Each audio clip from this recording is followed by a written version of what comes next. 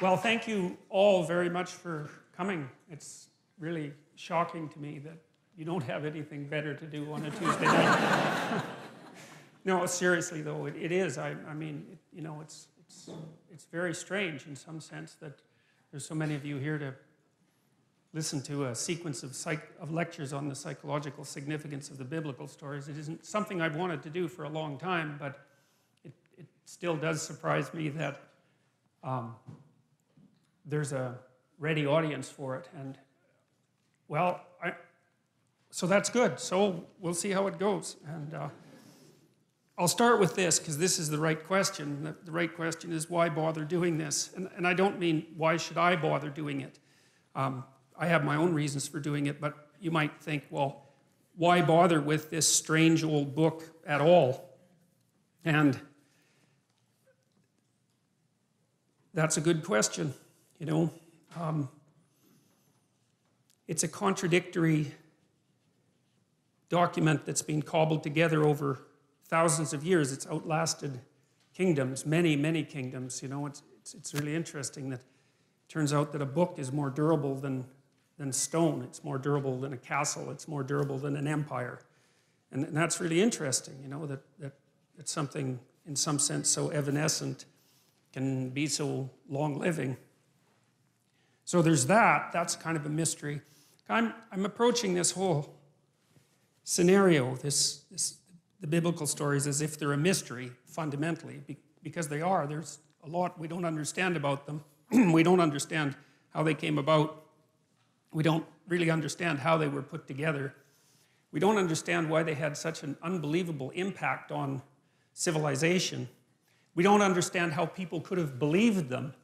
We don't understand what it means that we don't believe them now, or even what it would mean if we did believe them.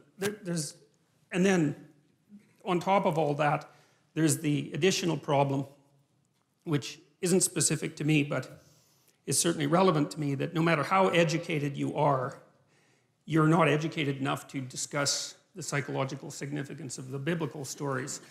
But I'm going to do my best, and partly because I want to learn more about them. And one of the things I've learned is that the best way to learn about something is to talk about it. And when I'm lecturing, I'm thinking, you know, I'm not trying to tell you what I know for sure to be the case, because there's lots of things I don't know for sure to be the case. I'm trying to make sense out of this, and I have been doing this for a long time. Now, you know, you may not, that I'm an admirer of Nietzsche. Nietzsche was a devastating critic of, I would say, dogmatic Christianity. Christianity as it was instantiated in institutions, I suppose, although he's a very paradoxical thinker, because, for example, one of the things Nietzsche said was that he didn't believe that the scientific revolution would have ever got off the ground if it hadn't been for Christianity, and more specifically for Catholicism, because he believed that over the course of really 1,000 years, the European mind, so to speak, had to train itself to interpret everything that was known within a single coherent framework.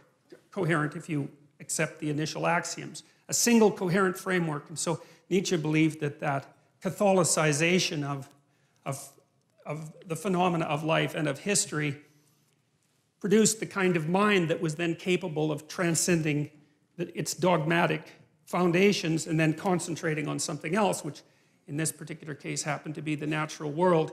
And so Nietzsche believed that in some sense Christianity died at its own hand. It had spent a very long period of time trying to attune people to the necessity of the truth, you know, absent the corruption and all of that that's always part of any human endeavor. And then the truth, the spirit of the truth that was developed by Christianity turned on the roots of Christianity, and everyone woke up and said something like, or thought something like, well, how is it that we came to believe any of this? It's like waking up one day and noting that you really don't know why you put a Christmas tree up, but you've been doing it for a long time, and that's what people do. And, you know, there are reasons that Christmas trees came about, but what would you say, the ritual lasts long after the reasons have been forgotten. So now Nietzsche, although he was a critic of Christianity and also a champion of its disciplinary capacity, because you see, the other thing that Nietzsche believed was that it was not possible to be free in some sense unless you had been a slave. And by that he meant that you don't go from childhood to full-fledged adult individuality. You go from childhood to a state of discipline, which you might think is akin to slavery, to self-imposed slavery. That would be the best scenario, where you have to discipline yourself to become something specific before you might be able to reattain the generality that you had as a child. And he believed that Christianity had played that role for Western civilization. But in the late 1800s, he announced that God was dead. And you often hear of that as something triumphant. But for Nietzsche, it wasn't, because he was too nuanced a thinker to be that simple-minded. See, Nietzsche understood that, and this is something I'm going to try to make clear, is that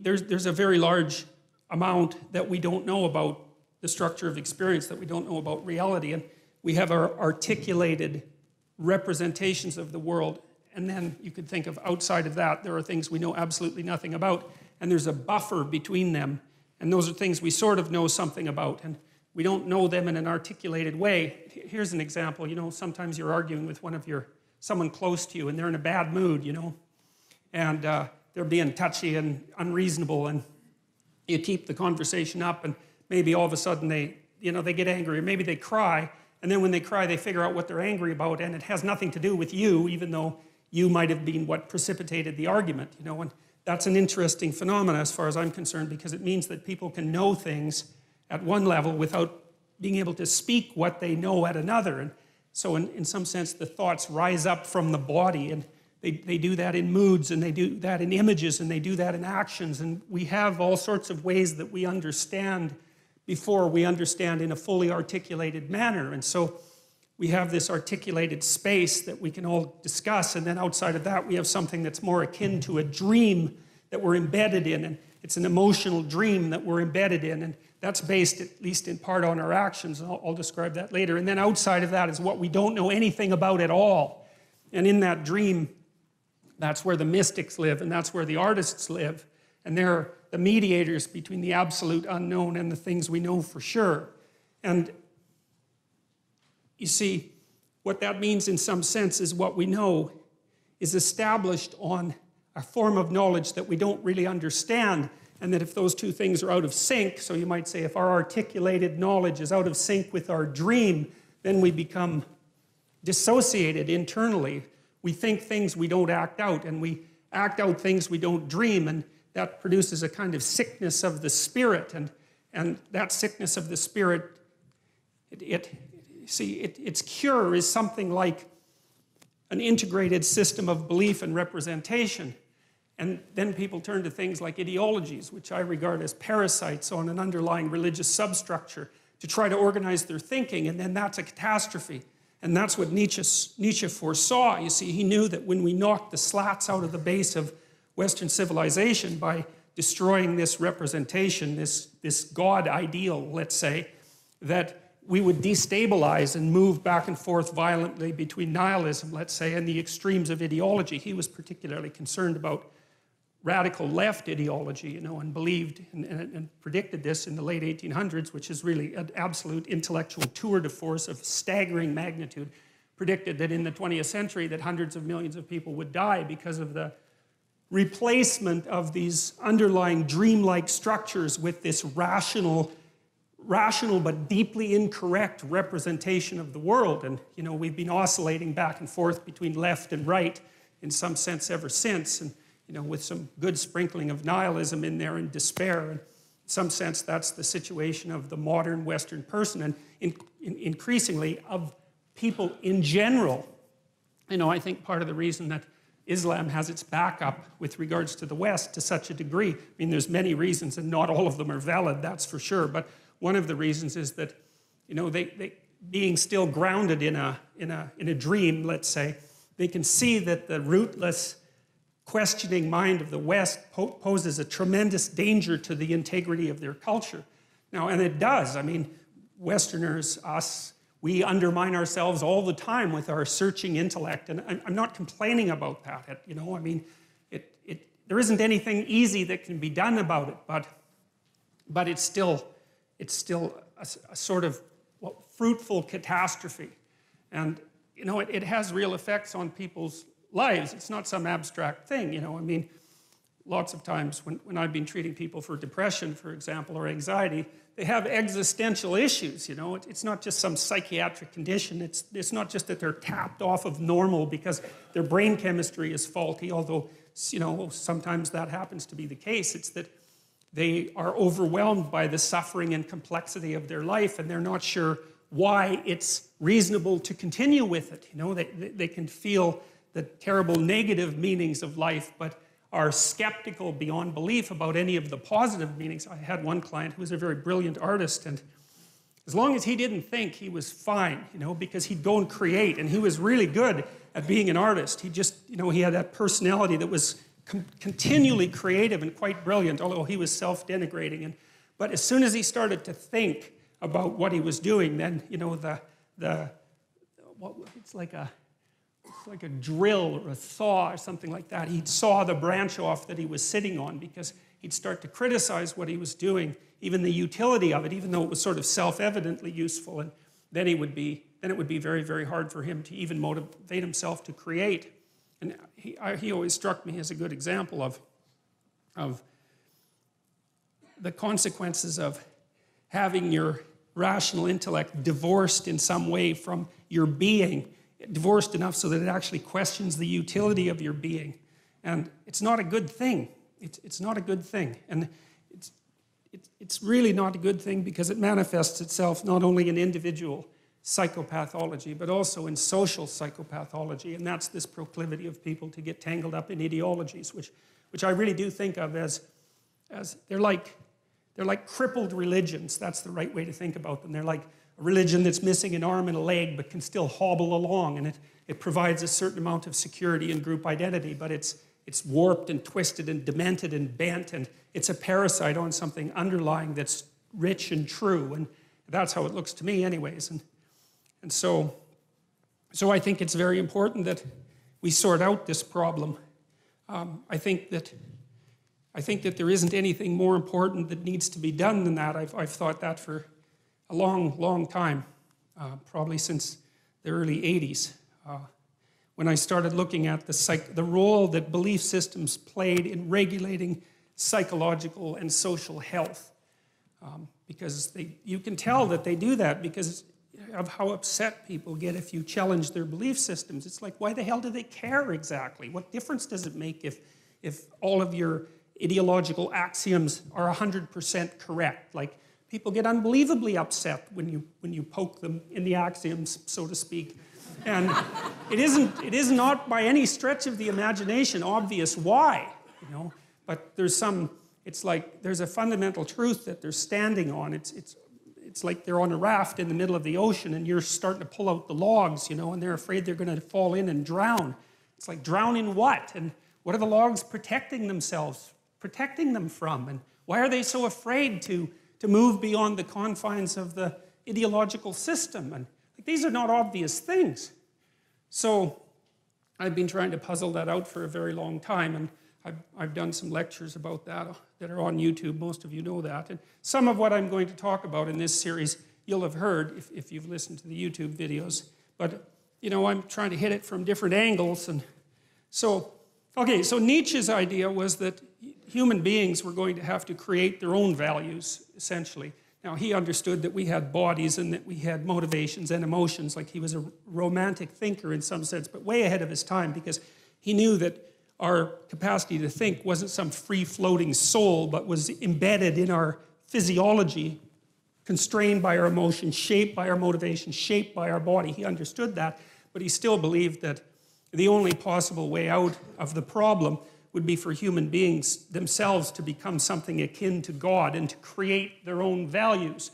And he thought that he talked about the person who could create their own values as the overman or the superman, and that was one of the parts of Nietzschean philosophy that the Nazis, I would say, took out of context and used to fuel their, superior man ideology.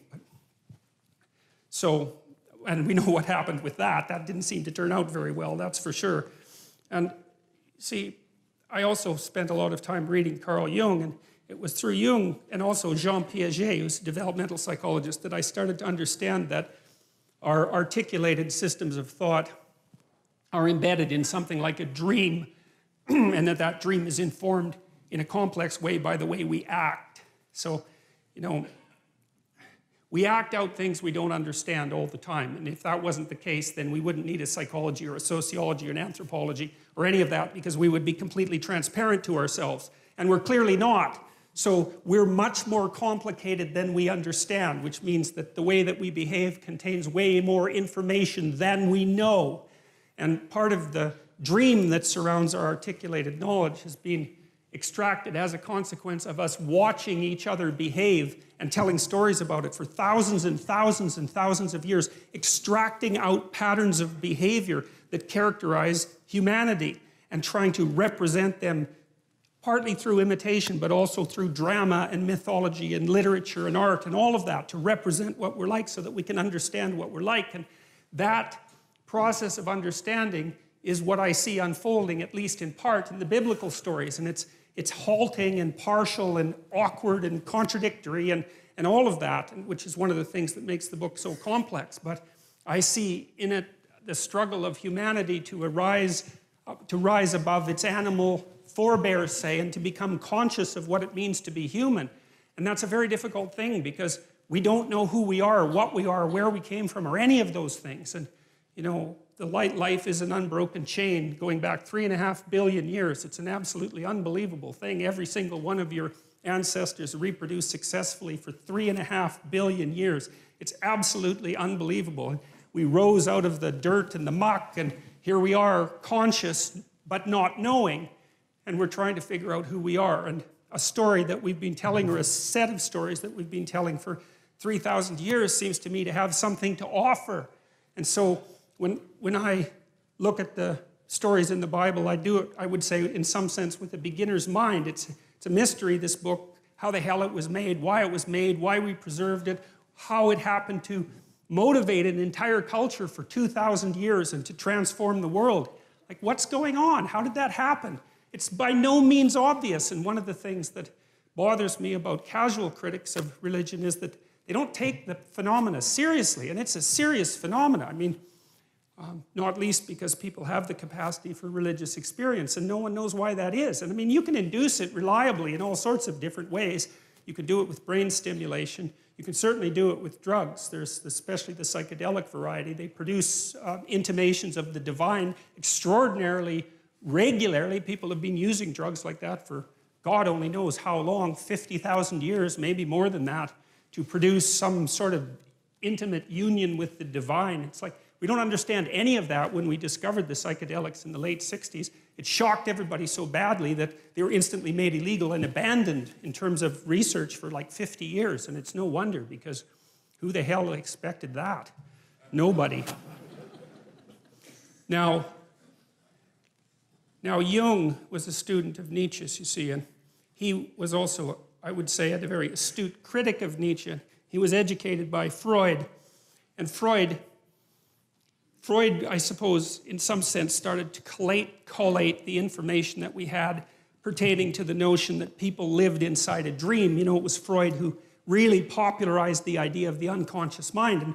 And we take this for granted to such a degree today that we don't understand how revolutionary the idea was. Like what's happened with Freud is that we've taken all the marrow out of his bones, so to speak, and left the husk behind. And now when we think about Freud, we just think about the husk, because that's everything that's been discarded. But so much of what he discovered is part of our popular conception now, including the idea that your perceptions and your actions and your thoughts are all, what would you say, informed and shaped by unconscious motivations that are not part of your voluntary control. And that's a very, very strange thing. It's one of the most unsettling things about the psychoanalytic theories, because the psychoanalytic theories are something like, you're a loose collection of living sub-personalities, each with its own set of motivations, perceptions and emotions and rationales, all of that. And you have limited control over that. So you're like a plurality of internal personalities that's loosely linked into a unity. You know that because you can't control yourself very well, which is one of Jung's objections to Nietzsche's idea that we could create our own values. So Jung didn't believe that, especially not after interacting with Freud, because he saw that human beings were affected by things that were deeply, deeply affected by things that were beyond their conscious control. And no one really knows how to conceptualize those things.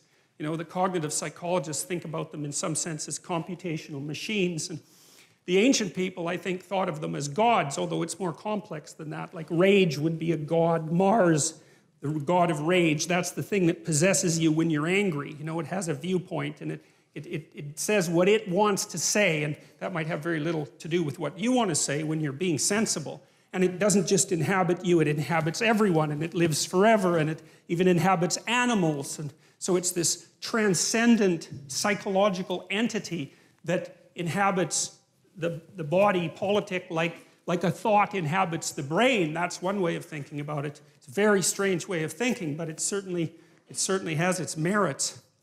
And those things, well, in some sense, those are deities, although it's not that simple. And so Jung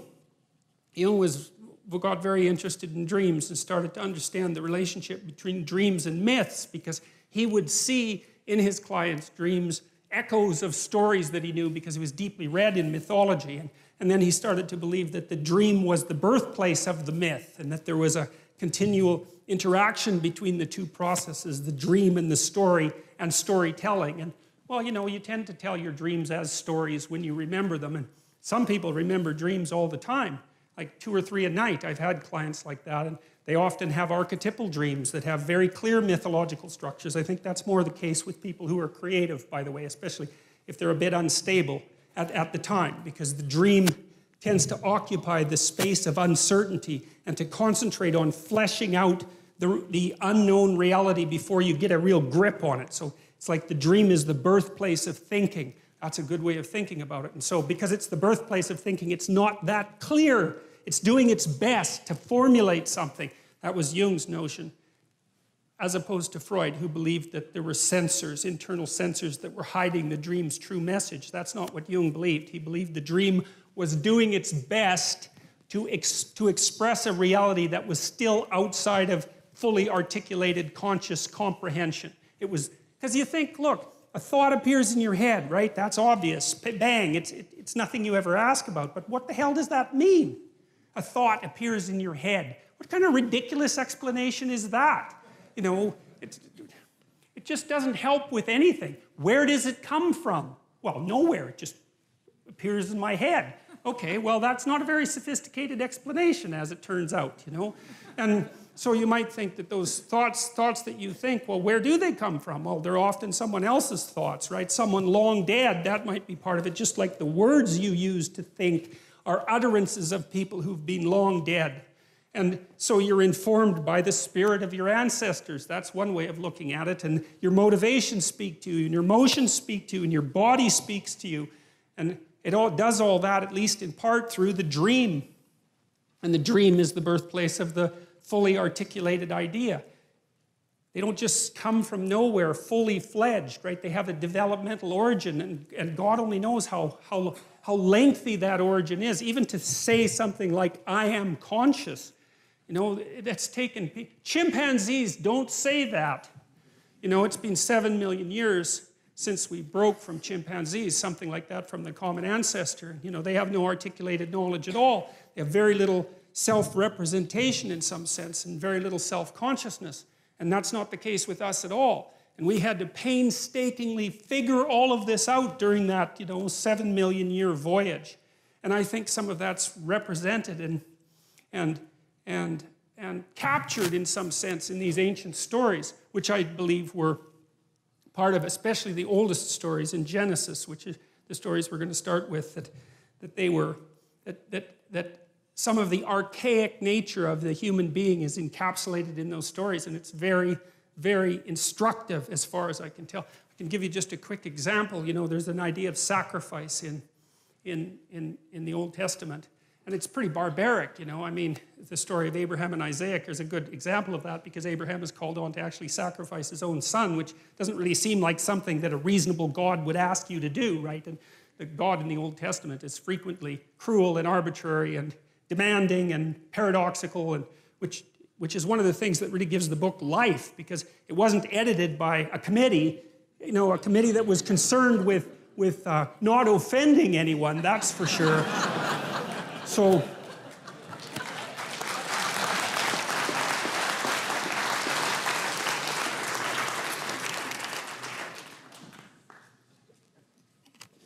Jung believed that the dream was the birthplace of thought. And I've been extending that idea, because one of the things I wondered about deeply was, you know, you have a dream and then someone interprets it. And you can argue about whether or not an interpretation is valid, just like you can argue about whether your interpretation of a novel or movie is valid, right? It's a very difficult thing to determine with any degree of accuracy, which counts in part for the postmodern critique. But my observation has been that people will present a dream, and sometimes we can extract out real useful information from it that the person didn't appear to know. You know, and they get a flash of insight, and to me that's a marker that we've stumbled on something that unites part of that person that wasn't united before. It pulls things together, which is often what a good story will do, or sometimes a good theory. You know, things snap together for you, and there's a little light goes on, and that's one of the markers that I've used for accuracy in dreams. And I know in my own family, when I was first married, you know, I'd have fights with my wife, arguments about this and that. And I'm fairly hot-headed, and so I'd get all puffed up and, you know, agitated about whatever we were arguing about, and she'd go to sleep, which was really annoying, you know, so annoying. Because I couldn't sleep, right? I was like chewing off my fingernails, and she'd be like sleeping peacefully beside me. It's like maddening. So, but often she'd have a dream, you know, and then the next morning she'd discuss it with me, and then we could unravel what was at the bottom of our argument. And that was unbelievably useful, even though it was extraordinarily aggravating. So you know, I was convinced by Jung. It looked to me like his ideas about the relationship between dreams and mythology and drama and literature made sense to me, and the relationship between that and art. I know this native carver, he's a Kwakwaka'wakw guy. He's carved a bunch of wooden sculptures, totem poles, and masks that I have in my house. And he's a very interesting person, not literate, not particularly literate, and really still steeped in this ancient 13,000-year-old tradition. He's an original language speaker. And the fact that he isn't literate has sort of left him with the mind of someone who's pre-literate. And pre-literate people aren't stupid, they're just not literate, so their brains are organized differently in many ways. And I've asked him about his intuition for his carvings, and he's told me that he dreams, like you've seen the Haida masks, you know what they look like. Well, his people are closely related to the Haida, so it's the same kind of style. He said he dreams in those animals and can remember his dreams, and he also talks to his grandparents who taught him how to carve in his dreams. Quite often, if he runs into a problem with carving, his grandparents will come and he'll talk to them, but he sees the creatures that he's going to carve living in an animated sense in his imagination. And I mean, it's not that difficult. First of all, I have no reason to disbelieve him. He's a very, very straightforward person, and he doesn't have the motivation or the guile, I would say, in some sense, to invent a story like that. There's just no reason he would possibly do it. I don't think he's told that many people about it. He thinks it's kind of crazy, you know. He said when he was a kid, he thought he was insane because he'd had those dreams all the time about these creatures and so forth. And so it wasn't something he was trumpeting. But I found it fascinating because I can see in him part of the manifestation of this unbroken tradition. We have no idea how traditions like that are really passed along for thousands and thousands of years, right? Part of it's oral and memory, part of it's acted out and dramatized, and then part of it's going to be imaginative. And people who aren't literate, they store information quite differently than we do. We don't remember anything. It's all written down in books, right? But if you're from an oral culture, especially if you're trained in that way, you have all of that information at hand, both so you can speak it, you can tell the stories, and you really know them. And you know, modern people don't really know what that's like anymore. I doubt if there's more than maybe 2 of you in the audience that could spout from memory like a 30-line poem. You know, and poetry was written so that people could do that. That's why we have that form, is so that people could remember it and have it with them. And we don't do any of that anymore. Anyways, back to Jung. Jung was a great believer in the dream, and I noted that dreams will tell you things that you don't know. And then I thought, well, how the hell can that be? How in the world can something you think up tell you something you don't know? How does that make any sense? First of all, why don't you understand it? Why does it have to come forth in the form of the dream? It's like there's something going on inside you that you don't control, right? The dream happens to you just like life happens to you. I mean, there is the odd lucid dreamer who can, you know, apply a certain amount of conscious control, but most of the time it's you're laying there asleep and this crazy complicated world manifests itself inside you, and you don't know how. You can't do it when you're awake, and you don't know what it means. It's like, what the hell is going on? And that's one of the things that's so damn frightening about the psychoanalysts, because you get this both from Freud and Jung, you really start to understand that there are things inside you that are happening that control you instead of the other way around. You know, there's a bit of reciprocal control, but there's manifestations of spirits, so to speak, inside you that determine the manner in which you walk through life. And you don't control it. And what does? Is it random? You know, there are people who have claimed that dreams are merely the consequence of random neuronal firing, which is a theory I think is absolutely absurd, because there's nothing random about dreams. You know, they're very, very structured and very, very complex. And they're not like snow on a television screen or static on a radio. Like, those things are complicated. And then also I've seen so often that people have very coherent dreams that have a perfect narrative structure. You know, they're fully developed in some sense. And so that just doesn't, that theory just doesn't go anywhere with me. I just can't see that as useful at all. And so I'm more likely to take the phenomena seriously and say, well, there's something to dreams. Well, you dream of the future and then you try to make it into a reality. That seems to be an important thing. You know, or maybe you dream up a nightmare and try to make that into a reality, because people do that too if they're hell-bent on revenge, for example, and full of hatred and resentment. I mean, that manifests itself in terrible fantasies. You know, those are dreams, then people go act them out. These things are powerful, you know, and whole nations can get caught up in collective dreams. That's what happened to the Nazis. That's what happened to Nazi Germany in the 1930s. It was an absolutely remarkable, amazing, horrific, destructive spectacle. And the same thing happened in the Soviet Union. The same thing happened in China. It's like, we have to take these things seriously, you know, and try to understand what's going on. So Jung believed that the dream could contain more information than was yet articulated. You think artists do the same thing, you know, like people go to museums and they look at paintings, Renaissance paintings or modern paintings, and they don't exactly know why they're there. You know, I was in this room in New York. I don't remember which museum, but it was a room full of Renaissance art, you know, great painters, the greatest painters, and thought maybe that room was worth $1 billion or something outrageous, because there was like 20 paintings in there, you know, so priceless.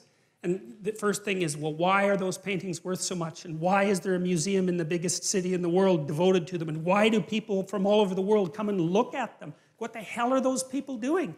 One of them was of the Assumption of Mary, you know, beautifully painted, absolutely glowing work of art. And there's like 20 people standing in front of it looking at it. And you think, what are those people up to? You know, they don't know. Why did they make a pilgrimage to New York to come and look at that painting? It's not like they know. Why is it worth so much? I mean, I know there's a status element to it too, but that begs the question, why do those items become such high status items? What is it about them that's so absolutely remarkable? Well, we're strange creatures. So I was trying to figure out in part, well, where did the information that's in the dream come from? Because it has to come from somewhere, and you could think about it as a revelation. You know, because it's like it springs out of the void and it's new knowledge and it's a revelation. You didn't produce it, it just appears. But that's, see, one of the things I want to do with this series is, like, I'm scientifically minded and I'm quite a rational person, and I like to have an explanation for things that's rational and empirical before I look for any other kind of explanation. And I don't want to say that everything that's associated with divinity can be reduced in some manner to biology or to an evolutionary history or anything like that. But insofar as it's possible to do that reduction, I'm going to do that.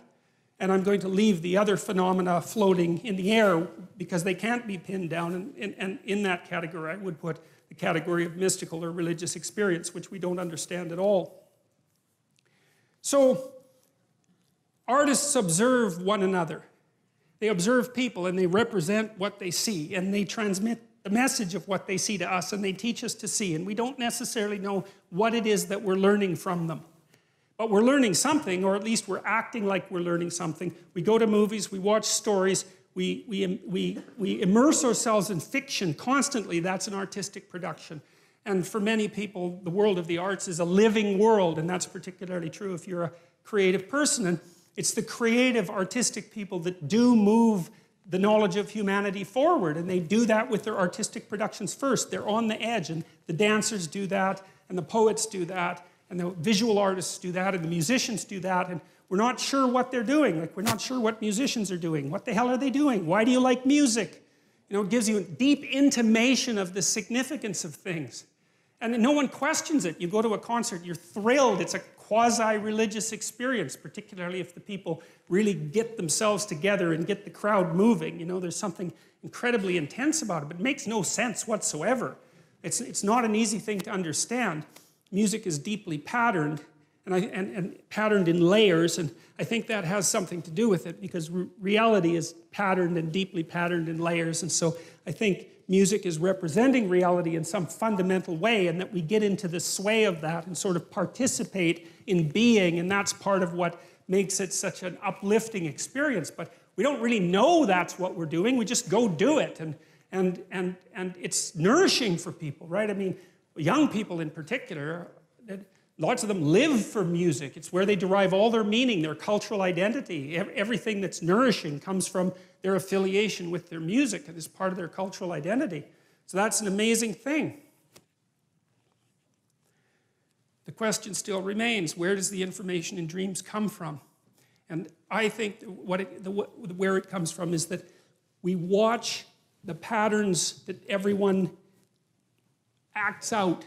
We've watched that forever, and we've got some representations of those patterns. That's part of our cultural history. That's what's embedded in stories, in fictional accounts of the story between good and evil, the bad guy and the good guy, and the romance. You know, these are canonical patterns of being for people, and they deeply affect us because they represent what it is that we will act out in the world.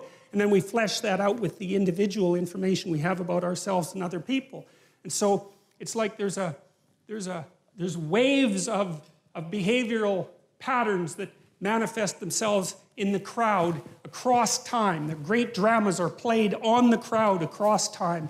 And the artists watch that, and they get intimations of what that is, and they write it down and they tell us, and then we're a little clearer about what we're up to. You know, like a great dramatist like Shakespeare, let's say, we know that what he wrote is fiction, and then we say, well, fiction isn't true. But then you think, well, wait a minute, maybe it's true like numbers are true. You know, numbers are an abstraction from the underlying reality, but no one in their right mind would really think numbers aren't true. You could even make a case that the numbers are more real than the things that they represent, right? Because the abstraction is so insanely powerful. Once you have mathematics, you're just deadly. You can move the world with mathematics. And so it's not obvious that the abstraction is less real than the more concrete reality. And you take a work of fiction like Hamlet, and you think, well, is that, it's not true because it's fiction. But then you think, wait a minute, what kind of explanation is that? Like, maybe it's more true than nonfiction, because it takes the story that needs to be told about you, and the story that needs to be told about you, and you, and you, and you, and abstracts that out and says, look, here's something that's a key part of the human experience as such, right? So it's an abstraction from this underlying noisy substrate, and people are affected by it because they see that the thing that's represented is part of the pattern of their being. That's the right way to think about it. And then with these old stories, these ancient stories, it seems to me like that process has been occurring for thousands of years. It's like we watched ourselves and we extracted out some stories. We imitated each other and we represented that in drama, and then we distilled the drama and we got a representation of the distillation, and then we did it again. And at the end of that process that took God only knows how long, I think some of these stories, they've traced fairy tales back 10,000 years, some fairy tales, in relatively unchanged form. And it certainly seems to me that the archaeological evidence, for example, suggests that the really old stories that the Bible begins with are at least that old and likely embedded in a prehistory that's far older than that. And you might think, well, how can you be so sure? And the answer to that in part is that cultures that don't change, like the ancient cultures, right? They didn't change as fast as us. They stay the same. That's the answer. So they keep their information moving generation to generation. That's how they stay the same. And so we know, again, in the archaeological record, there are records of rituals that have remained relatively unbroken for up to 20,000 years. It was discovered in caves in Japan that were set up for a particular kind of bear worship that was also characteristic of Western Europe. So these things can last for very long periods of time. We're watching each other act in the world. And then the question is, well, how long have we been watching each other? And the answer to that, in some sense, is, well, as long as there's been creatures with nervous systems. And that's a long time, you know, that's some hundreds of millions of years, perhaps longer than that. We've been watching each other, trying to figure out what we're up to across that entire span of time. And some of that knowledge is built right into our bodies, which is why we can dance with each other, for example, right? Because understanding isn't just something that you have as an abstraction, it's something that you act out, you know? That's what children are doing when they're learning to rough and tumble play, is they're learning to integrate their body with the body of someone else in a harmonious way, learning to cooperate and compete, and that's all instantiated right into their body. It's not abstract knowledge. They don't know that they're doing that, they're just doing it. And so we can even use our body as a representational platform.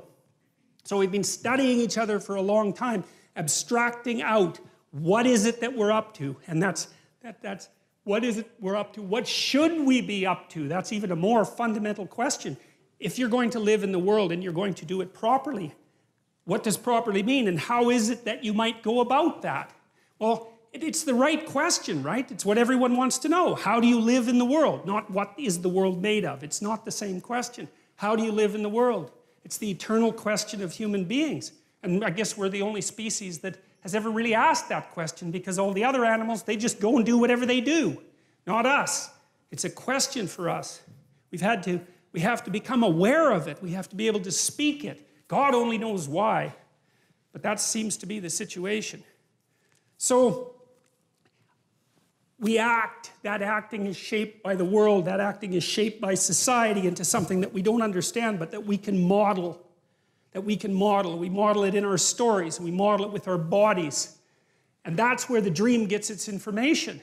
The dream is part of the process that's watching everything and then trying to formulate it and trying to say, well, trying to get the signal out from the noise and to portray it in dramatic form, because a dream is a little drama. And then you get the chance to talk about what that dream is. And then you have something like articulated knowledge at that point. And so the Bible, I would say, it exists in that space that's half into the dream and half into articulated knowledge. It's something like that. And going into it to find out what the stories are about can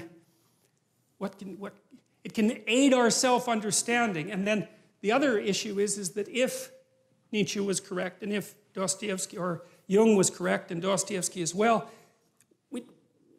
without the cornerstone that understanding provides, we're lost. And that's not good, because then we're susceptible to psychic pathology. That's psychological pathology.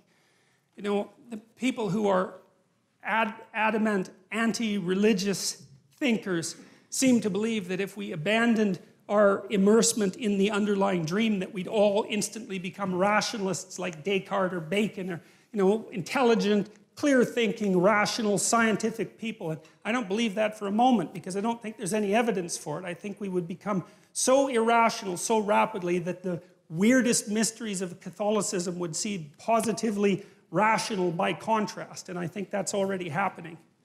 So...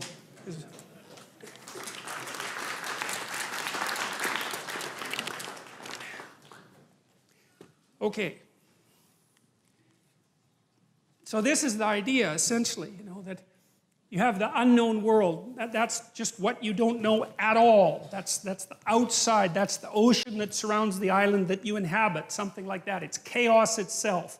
And then you act in that world, and you act in ways you don't understand. There's more to your actions than you can understand. One of the things Jung said, I loved this when I first understood it, he said, everybody acts out a myth, but very few people know what their myth is. And you should know what your myth is because it might be a tragedy. And maybe you don't want it to be. And that's really worth thinking about because you have a pattern of behavior that characterizes you, you know, and God only knows where you got it. Partly it's biological, partly it's from your parents, it's your unconscious assumptions, it's the way the philosophy of your society has shaped you, and it's aiming you somewhere. Well, is it aiming you somewhere you want to go? That's a good question. That's part of self-realization, you know. We know we don't understand our actions. That's almost every argument you have with someone is about that. It's like, well, why did you do that? And you come up with some half-baked reasons why you did it. You're flailing around in the darkness, you know, you try to give an account for yourself, but you can only do it partially. It's very, very difficult because you're a complicated animal with the beginnings of an articulated mind, something like that. And you're just way more than you can handle. And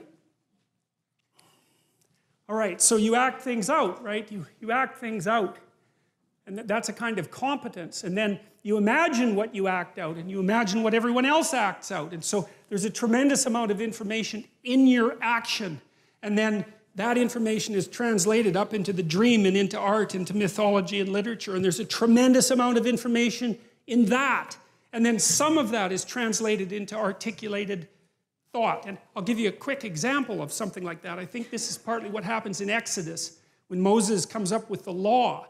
You know, he's wandering around with the Israelites forever in the desert, and they're like going left and going right and worshiping idols and like having a hell of a time and, you know, getting rebellious. And Moses goes up in the mountain and he has this tremendous revelation sort of in the sight of God, and it illuminates him, and he comes down with the law. You think, well, you know, Moses acted as a judge. I know this is a mythological story. Moses acted as a judge in the desert, and he was continually mediating between people who were having problems, constantly trying to keep peace. And so what are you doing when you're trying to keep peace? Is you're trying to understand what peace is, right? You have to apply the principles. Well, what are the principles? Well, you don't know. The principles are whatever satisfies people enough to make peace. And maybe you do that 10,000 times, and then you get some sense of, oh, here's the principles that bring peace. And then one day it blasts into your consciousness like a revelation. Here's the rules that we're already acting out. Well, that's the 10 Commandments. They're there to begin with. And Moses comes forward and says, look, this is already basically what we're doing, but now it's codified, right? And like that's all a historical process that's condensed into a single story, but obviously that happened because we have written law. Right? And that emerged in good legal systems. That emerges from the bottom up. That's English common law is exactly like that.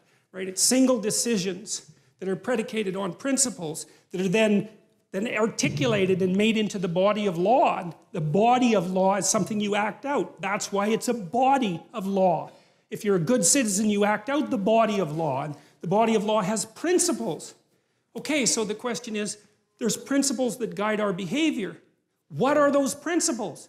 Well, I think if you want the initial answer of what the archaic Israelites meant by God, that's something like what they meant.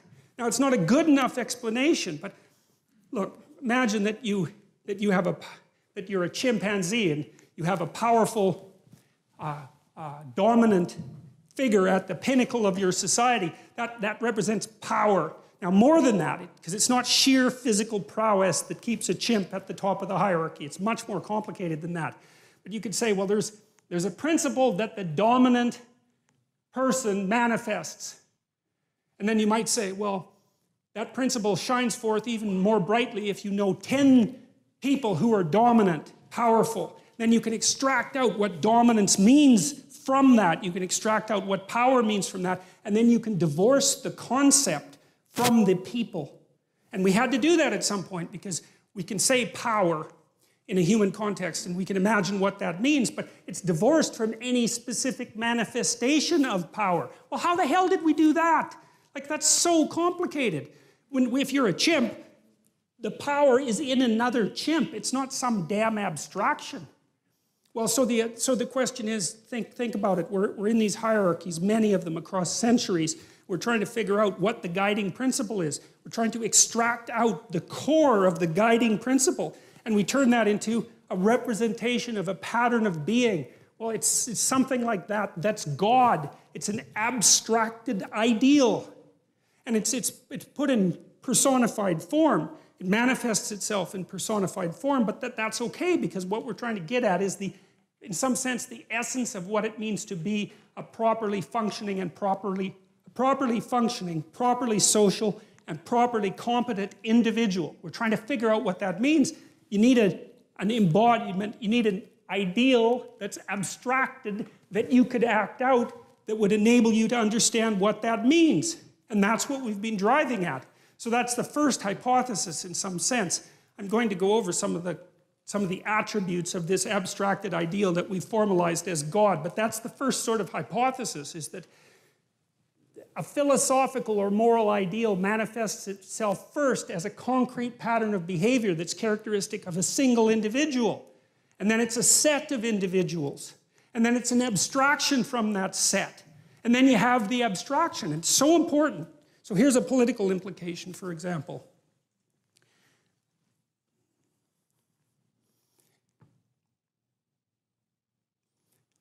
One of the debates, we might say, between early Christianity and the late Roman Empire was whether or not an emperor could be God, literally, right? To be deified, to be put in a temple.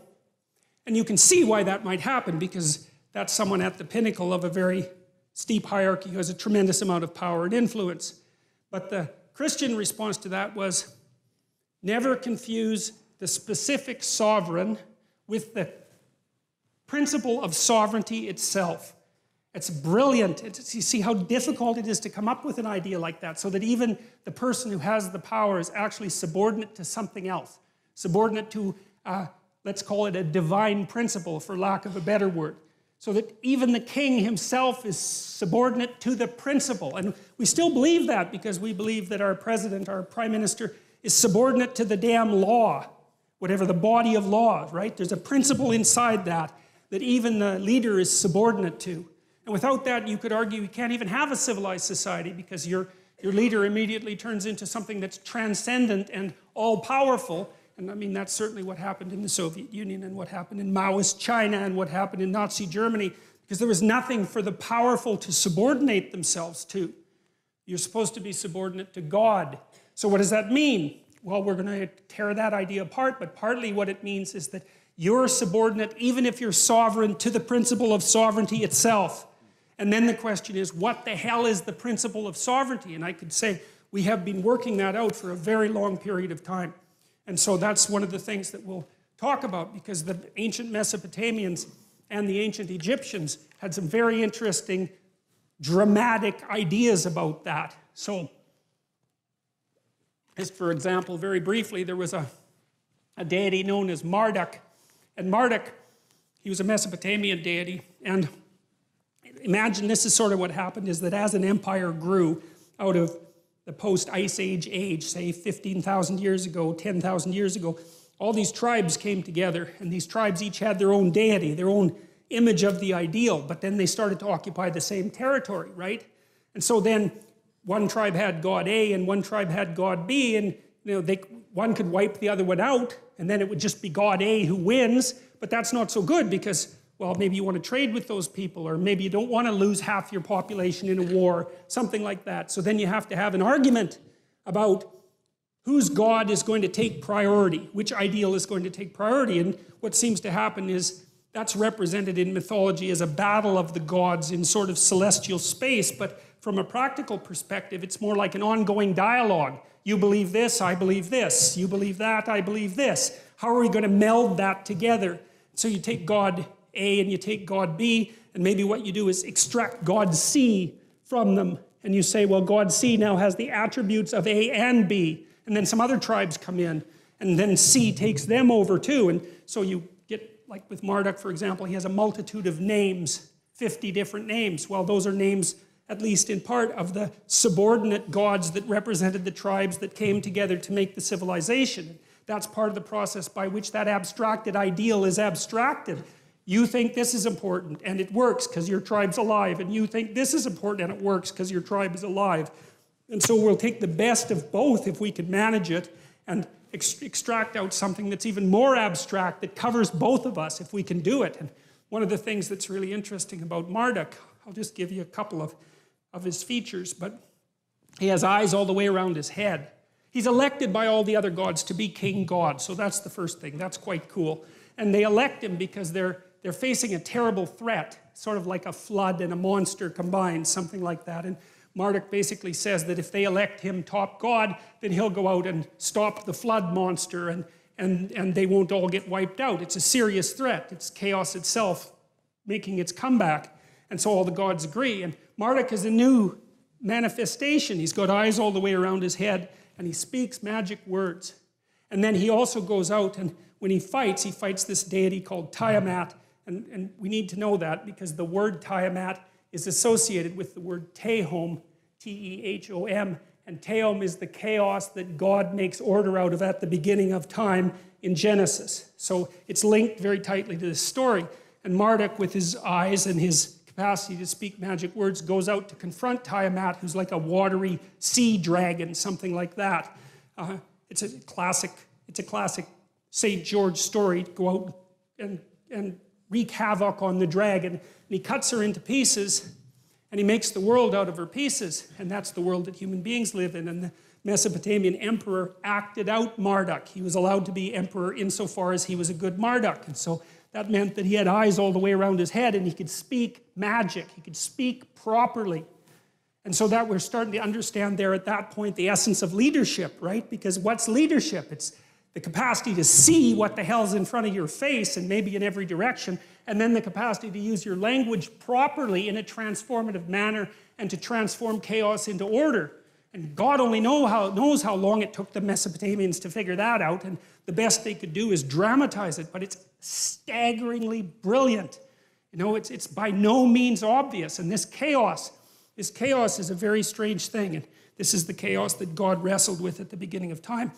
Chaos is it's half psychological and half real. There's no other way to really describe it. The chaos is what you encounter when you're thrown into deep confusion, right? When your world falls apart, when you encounter something that blows you into pieces, when your dreams die, when you're betrayed. It's the chaos that emerges, and the chaos is everything at once, and it's too much for you. And that's for sure. And it pulls you down into the underworld. And that's where the dragons are. And all you've got at that point is your capacity to bloody well keep your eyes open and to speak as carefully and clearly as you can. And maybe, if you're lucky, you'll get through it that way and come out the other side. And it's taken people a very long time to figure that out. And it looks to me like the idea is erected on the platform of our ancient ancestors, maybe tens of millions of years ago, because we seem to represent that which disturbs us deeply, using the same system that we use to represent like serpentile or other carnivorous predators. And we're biological creatures, right? So when we've formulated our capacity to abstract, our strange capacity to abstract and use language, we still have all those underlying systems that were there when we were only animals. And we have to use those systems. They're part of the emotional and motivational architecture of our thinking. And part of the reason we can demonize our enemies who upset our axioms is because we perceive them as if they're carnivorous predators. We do it with the same system. And that's chaos itself, the thing that always threatens us, right? The snakes that came to the trees when we lived in them like 60 million years ago. It's the same damn systems. So the Marduk story is partly the story of using attention and language to confront those things that most threaten us. And some of those things are real world threats, but some of them are psychological threats, which are just as profound but far more abstract. But we use the same systems to represent them. It's why you freeze if you're frightened, right? You're a prey animal. You're like a rabbit. You've seen something that's going to eat you. You freeze. And that way you're paralyzed. You're turned to stone, which is what you do when you see a Medusa with a head full of snakes, right? You're turned to stone. You're paralyzed. And the reason you do that is because you're using the predator detection system to protect yourself. Your heart rate goes way up, and you get ready to move. Things that upset us rely on that system. And then the story, the Marduk story, for example, is the idea that if there are things that upset you, chaotic, terrible, serpentine, monstrous, underworld things that threaten you, the best thing to do is to open your eyes and get your speech organized and go out and confront the thing and make the world out of it.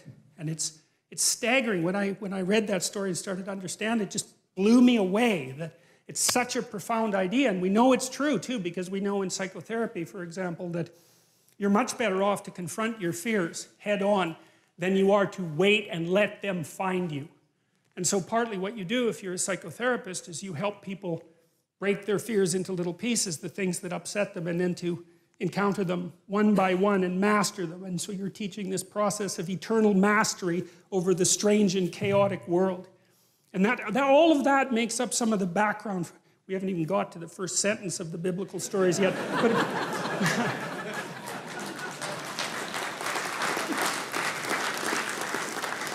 But all of that makes up the background. So you have to think that we've extracted this story, this strange collection of stories with all its errors and its repetitions and its peculiarities out of the entire history that we've been able to collect ideas. And it's the best we've been able to do. And I know there are other religious traditions.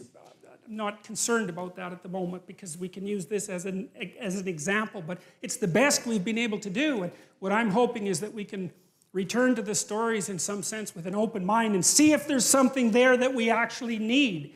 And I hope that that will be the case. And as I said, I'll approach it as rationally as I possibly can. So, well, this is the idea to begin with, you know, is we have the unknown as such, and then we act in it, like animals act.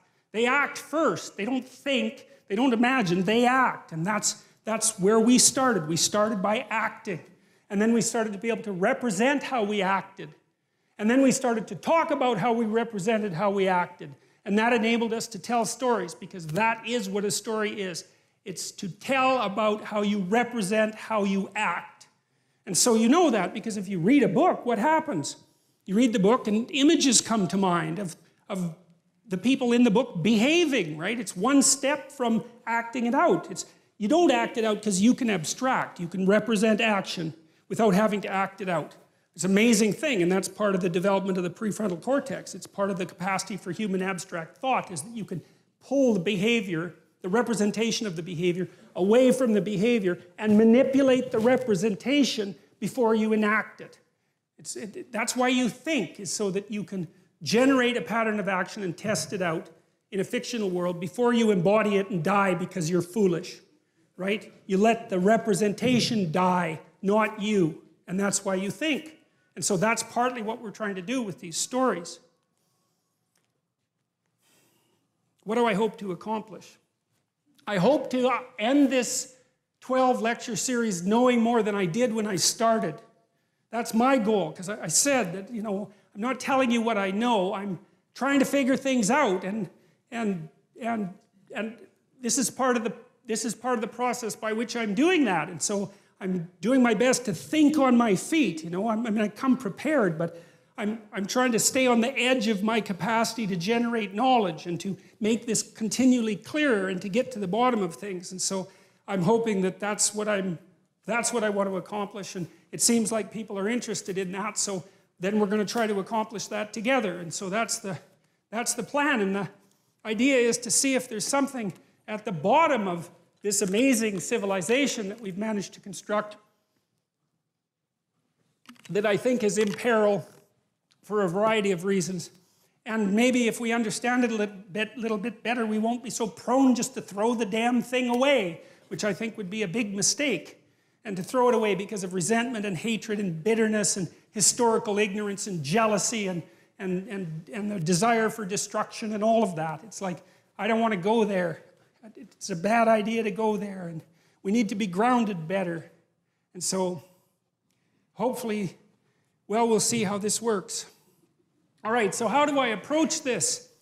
Well, first of all, I think in evolutionary terms, you know, as far as I'm concerned, the cosmos is 15 billion years old, and the world is 4.5 billion years old, and there's been life for 3.5 billion years, and there were creatures that had pretty developed nervous systems 300 to 600 million years ago, and we were living in trees as small mammals 60 million years ago, and we were down on the plains between 60 million and 7 million years ago, and that's about when we split from chimpanzees, and modern human beings seem to emerge about 150,000 years ago, and civilization pretty much after the last ice age, something after 15,000 years ago. Not very long ago at all, you know. And that's the span across which I want to understand. That's the span across which I want to understand. I want to understand why we are the way we are, looking at life in its continual complexity, right from the beginning of life itself. And there's some real utility in that because we share attributes with other animals, even animals as simple as crustaceans, for example, have nervous system properties that are very much like ours, and it's very much worth knowing that. And so I think in an evolutionary way, I think it's a grand and remarkable way to think because it has this incredible time span, right? It's this amazing, I mean, people at the end of the 19th century, middle of the 19th century, thought the world was about 6,000 years old. I mean, 15 billion years old, that's a lot more, right? It's a lot grander, it's a lot bigger, but it's also a lot more frightening and alienating in some sense because, you know, the cosmos has become so vast, it's either easy for human beings to think of themselves as trivial specks on a trivial speck out some misbegotten hellhole end of the galaxy among hundreds of millions of galaxies, right? It's very easy to see yourself as nothing in that span of time, and that's a real challenge for people, and I think it's a mistake to think that way because I think consciousness is far more than we think it is, but it's still something we have to grapple with. I'm a psychoanalytic thinker, and what that means is that I believe that people are collections of subpersonalities and that those subpersonalities are alive. They're not machines. They have their viewpoint, they have their wants, they have their perceptions, they have their arguments, they have their emotions. They're like low-resolution representations of you. You know, when you get angry, it's a very low-resolution representation of you. It only wants rage, or it only wants something to eat, or it only wants water, it only wants sex. It's you, but shrunk and focused in a specific direction. And all those motivational systems are very, very ancient, very archaic, and very, very powerful. And they play a determining role in the manner in which we manifest ourselves. And as Freud pointed out with the id, we have to figure out how to take all those underlying animalistic motivations and emotions and civilize them in some way so that we can all live in the same general territory without tearing each other to shreds, which is maybe the default position of both chimpanzee and humanity. You know, so I take that seriously, the idea that we're a loose collection of spirits, and that you know, it says in the Old Testament somewhere that the fear of God is the beginning of wisdom, and I think this is akin to that. If you know that you're not in control of yourself thoroughly, and that there are other factors behind the scenes, like the Greeks thought that human beings were the playthings of the gods. That's the way they conceptualized the world. And they sort of meant the same thing. They meant that there are these great forces that move us, that we don't create, that we're subordinate to in some sense. Not entirely, but we can be subordinate to them, and they move our destinies. That was the Greek view. And there's something, it teaches you humility to understand that there's a hell of a lot more going on behind the scenes, and you're the driver of a very complex vehicle, but you don't understand the vehicle very well, and it's got its own motivations and methods, and sometimes you think it's doing something and it's doing something completely different. You see that in psychotherapy all the time because, you know, you help someone unwind a pattern of behavior that they've manifested forever. First of all, they describe it, then they become aware of it, then maybe they start to see what the cause is. They had no idea why they were acting like that. You know, they have to have the memory that produced the behavioral pattern to begin with. It has to be brought back to mind, and then it has to be analyzed and assessed, and then they have to think about a different way of acting, and it's extraordinarily complex. So, psychoanalytic, literary. Well, there's this postmodern idea about literature, and about the world, for that matter, that if you take a complex piece of literature like a Shakespeare play, there's no end to the number of interpretations that you can make of it.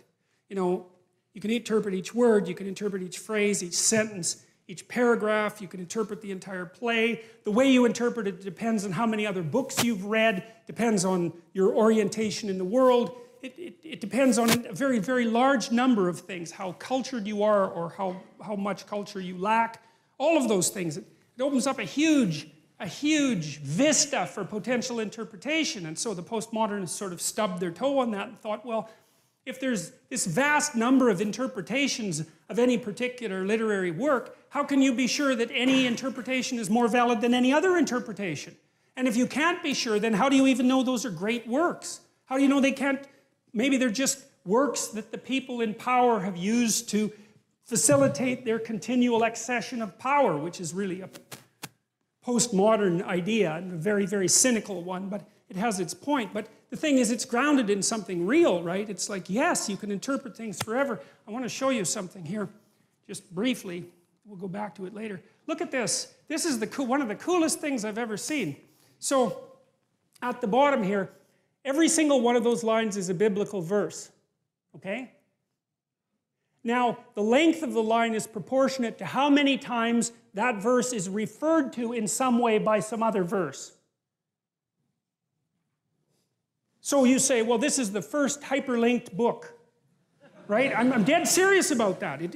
You can't click and get the hyperlinks, obviously, but it's a thoroughly hyperlinked book, and it's because, well, the people who worked on these stories that are hypothetically at the end, right, which is, the end can't affect the beginning. That's the rule of time, right? What happens now can't affect what happened to you 10 years ago, even though it actually can, but whatever.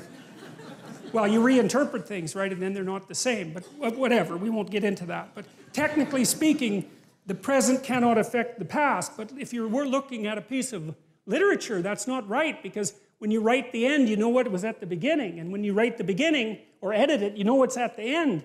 And so you can weave the whole thing together. And there's 65,000 cross-references, and that's what this map shows. And so that's a great visual representation of the book. And then you can see, well, why is it deep? Why is the book deep? Well, just imagine how many pathways you could take through that, right? I mean, you just journey through that forever. You'd never, ever get to the end of it. There's permutations and combinations, and every phrase is dependent on every other phrase, and every verse is dependent on every other, not entirely, but 65,000 is not a bad start. And so, okay, well, so that's another issue in some sense that seems to make the postmodernist critique even more correct. How in the world are you going to extract out a canonical interpretation of something like that? It's like it's not possible. But here's the issue, as far as I can tell. So when the postmodernists extended that critique to the world, they said, look, well, a text is complicated enough. You can't extract out a canonical interpretation. What about the world? The world's way more complicated than a text, and so there's an infinite number of ways that you can look at the world. And so how do we know that any one way is better than any other way? And that's a good question. Now, the postmodern answer was we can't. And that's not a good answer, because you drown in chaos under those circumstances, right? You can't make sense of anything. And that's not good, because it's not neutral to not make sense of things. It's very anxiety-provoking. It's very depressing, because if things are so chaotic that you can't get a handle on them, your body defaults into emergency preparation mode, and your heart rate goes up, and your immune system stops working, and like you burn yourself out. You age rapidly because you're surrounded by nothing you can control. That's an existential crisis, right? It's anxiety-provoking and depressing, very hard on people. And even more than that, it turns out that the way that we're constructed neurophysiologically is that we don't experience any positive emotion unless we have an aim and we can see ourselves progressing towards that aim. It isn't precisely attaining the aim that makes us happy.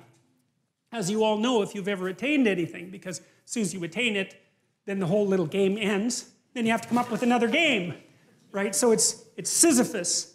And that's okay, but it does show that the attainment can't be the thing that drives you, because it collapses the game. That's what happens when you graduate from university. It's like, you're king of the mountain, for one day, and then you're like surf at Starbucks for the next 5 years, you know? So, yeah.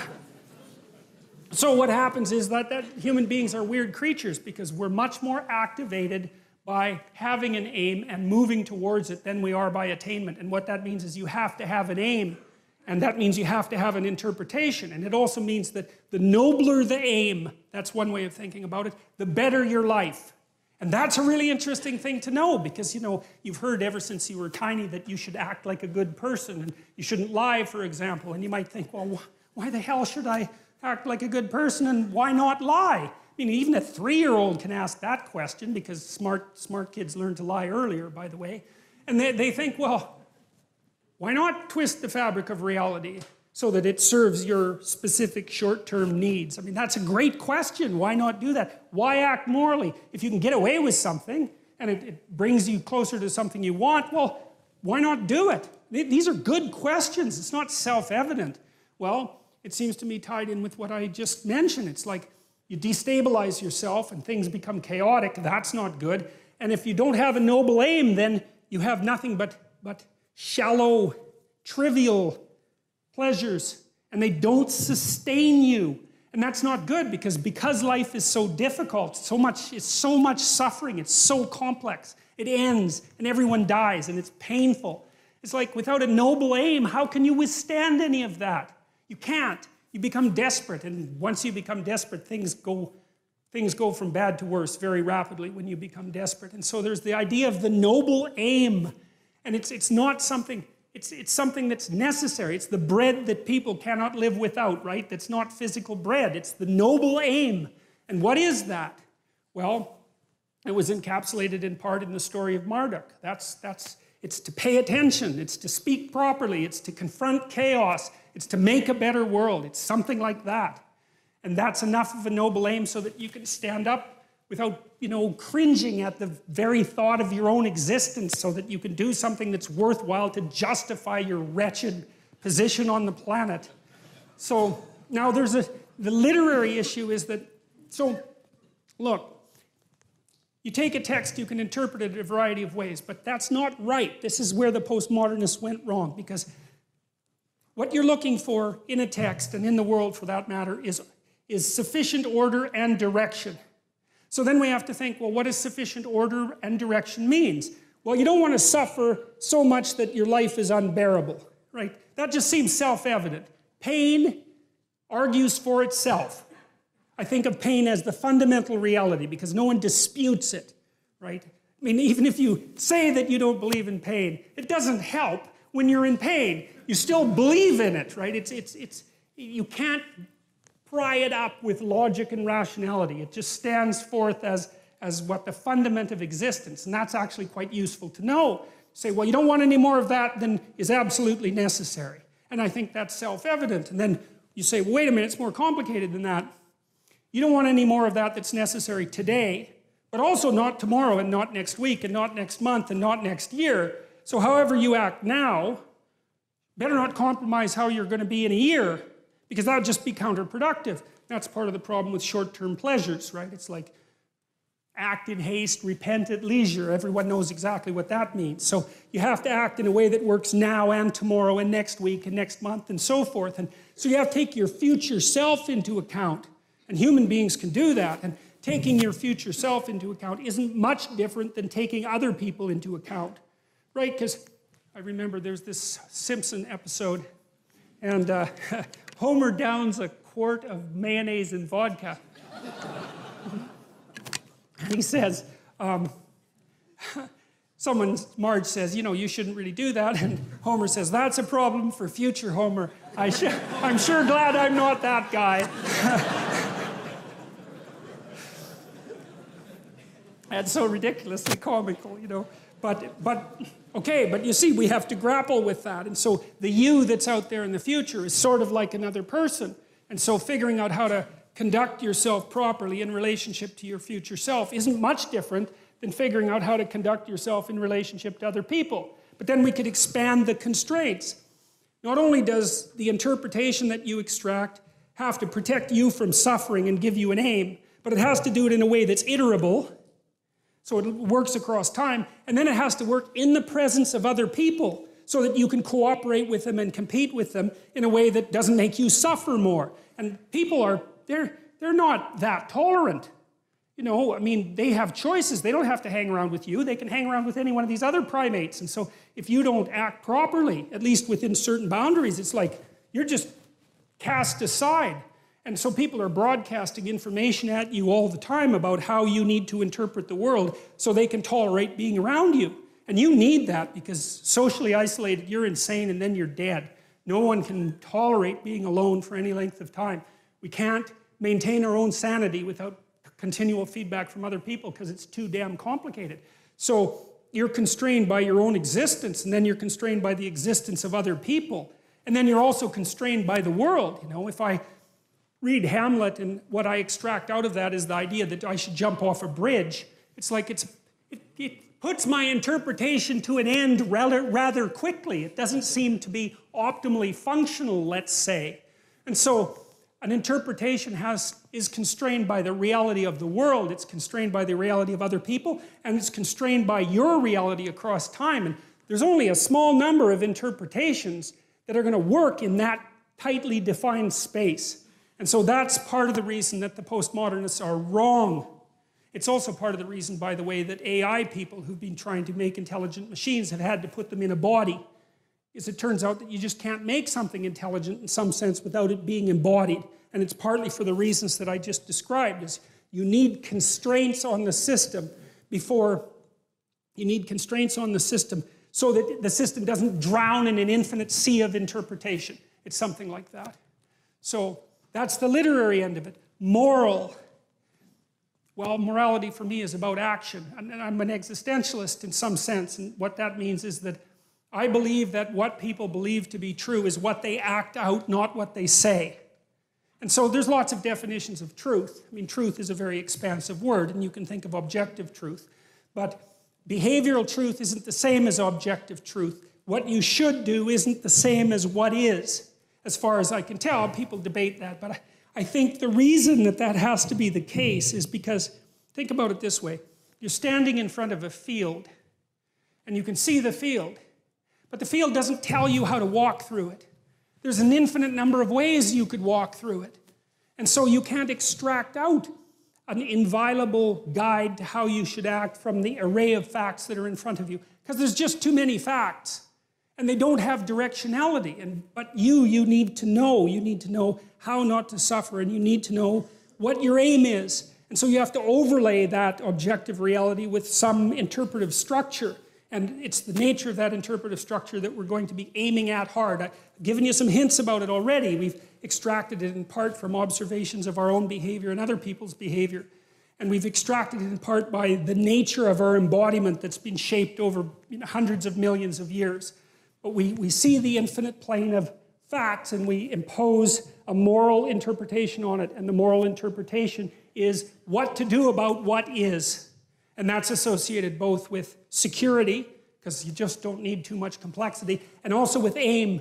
And so we're mobile creatures, right? We need to know where we're going, because all we're ever concerned about, roughly speaking, is where we're going. That's what we need to know. Where are we going? What are we doing? And why? And that's not the same question as what is the world made of objectively. It's a different question. It requires different answers. And so that's the domain of the moral as far as I'm concerned, which is, well, what are you aiming at?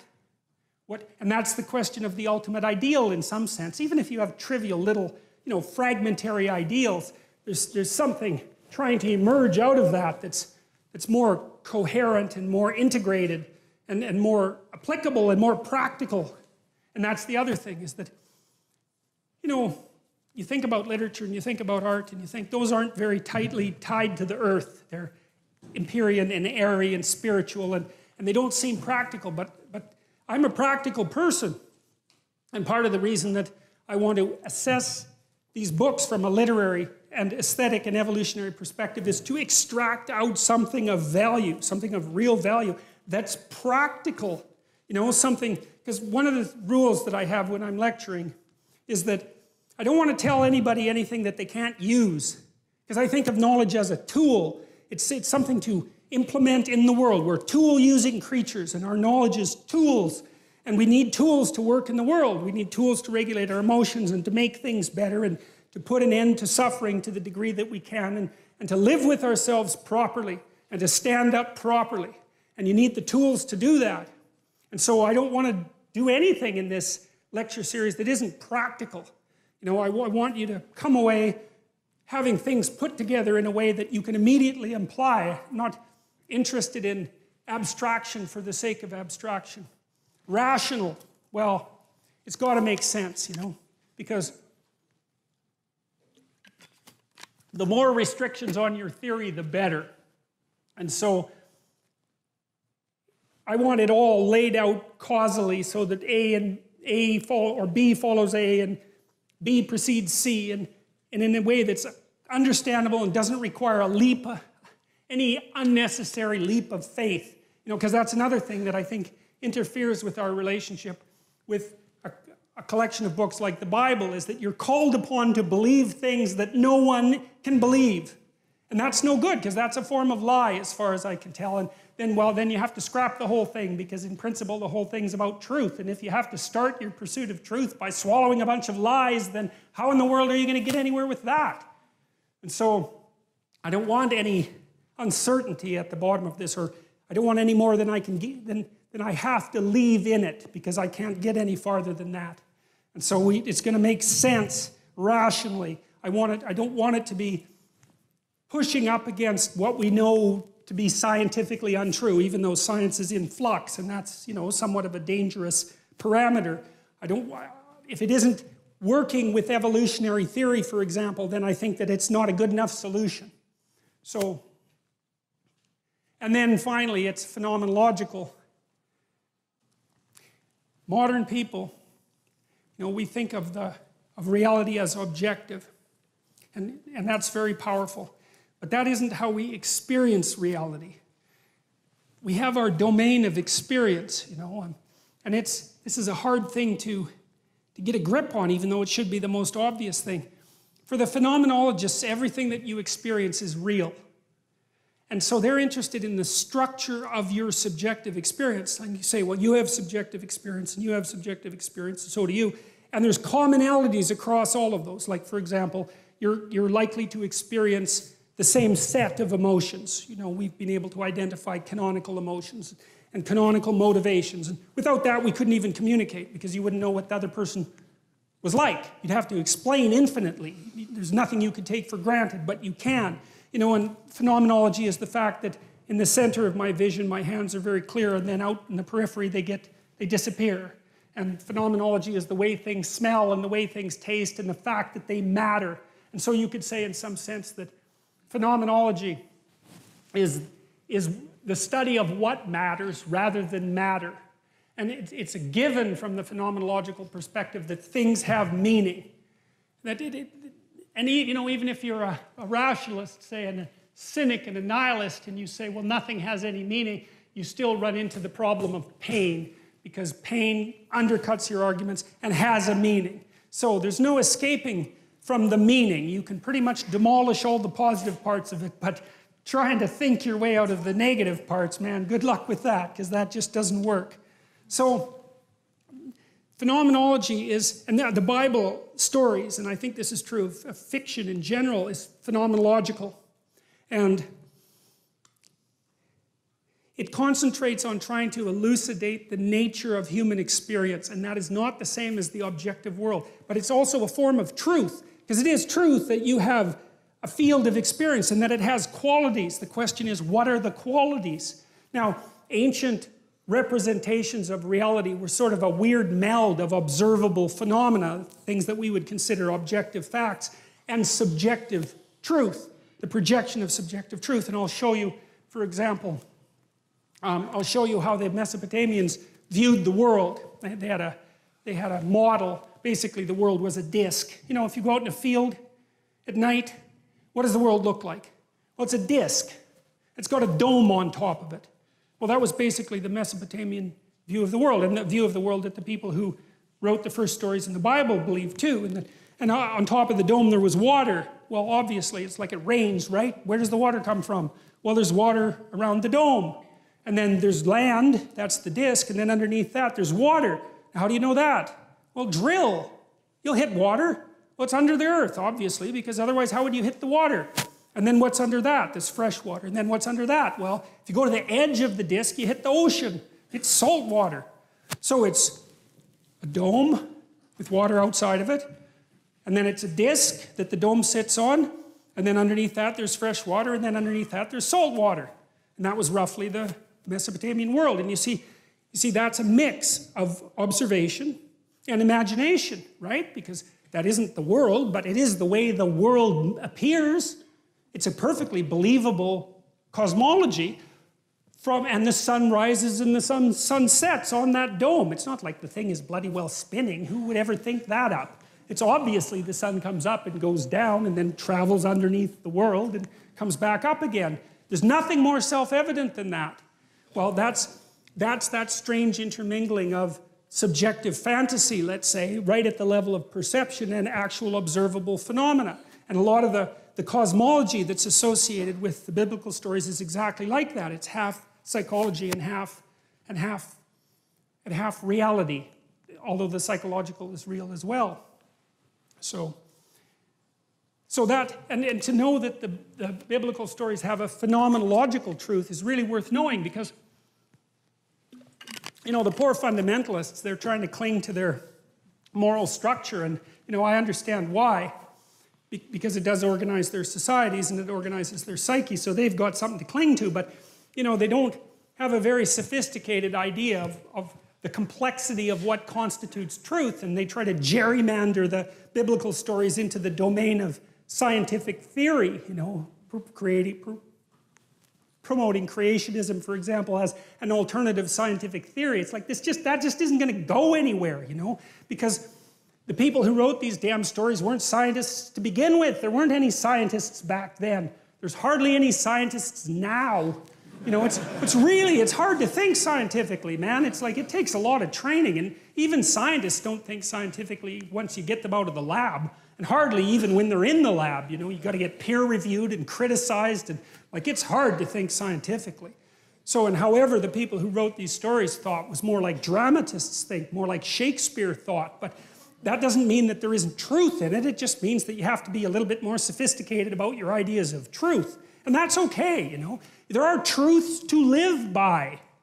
Okay, well, fine. Then we want to figure out what those are, because we need to live and maybe not to suffer so much. So if you know that what the Bible stories and stories in general are trying to represent is the lived experience of conscious individuals, like the structure of the lived experience of conscious individuals, then that opens up the possibility of a whole different realm of understanding and eliminates the contradiction that's been painful for people between the objective world and let's say, the claims of religious stories.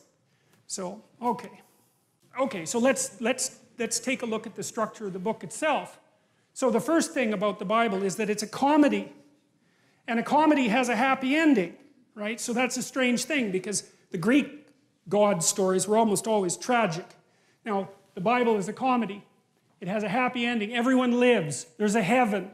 So, now, what you think about that is a completely different issue. I'm just telling you the structure of the story. It's something like there was paradise at the beginning of time, and then some cataclysm occurred and people fell into history, and history is limitation and mortality and suffering and self-consciousness. But there's a mode of being, or potentially the establishment of a state, that will transcend that. And that's what time is aiming at. So that's the idea of the story. Now, it's a funny thing that the Bible has a story because it wasn't written as a book, right? It was assembled from a whole bunch of different books. And the fact that it got assembled into something resembling a story is quite remarkable. And what the question is then, well, what is that story about? And how did it come up as a story? And then I suppose as well, is there anything to it? It constitutes a dramatic record of self-realization or abstraction. We already mentioned that. It's like the idea, for example, of the formulation of the, let's say, the image of God is an abstraction. That's how we're going to handle it to begin with. I want to say, though, because I said I wasn't going to be any more reductionist, than necessary. I know that the evidence for genuine religious experience is incontrovertible, but it's not explicable. And so I don't want to explain it away. I want to just leave it as a fact.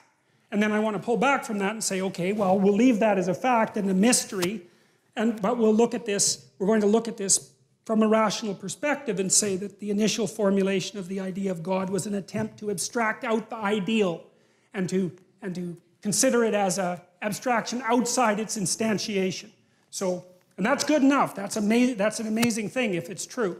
But I don't want to throw out the baby with the bathwater, let's say. It's a collection of books with multiple redactors and editors. So what does that mean? Many people wrote it. There's many different books, and they're interwoven together, especially in the first 5 books, by people who, I suspect, took the traditions of tribes that had been brought together under a single political organization and tried to make their accounts coherent. And so they took a little of this, and they took a little of that, and they took a little of this, and they tried not to lose anything because it seemed valuable, or it was certainly valuable to the people who had collected the stories. They weren't going to, tolerate too much editing, but they also wanted it to make sense to some degree, so it wasn't completely logically contradictory and completely absurd. And so many people wrote it, and many people edited it, and many people assembled it over a vast stretch of time. And we have very few documents like that. And so just because we have a document like that is sufficient reason to look at it as a remarkable phenomena and try to understand what it is that it's trying to communicate, let's say. And then I said it's also the world's first hyperlinked text, which is that again, and very much worth thinking about for quite a long time.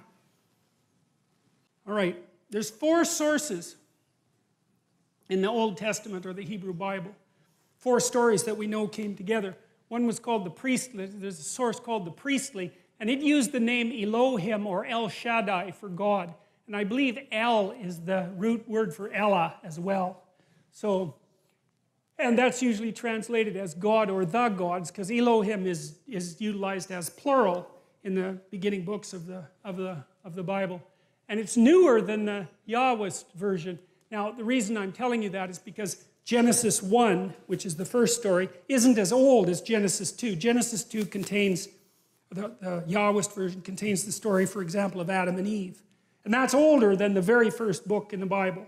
But they decided to put the newer version first, and well, it isn't, and I think it's because it deals with more fundamental abstractions. It's something like that. It's like it deals with the most basic of abstractions, how the universe was created, and then segues into what the human environment is like.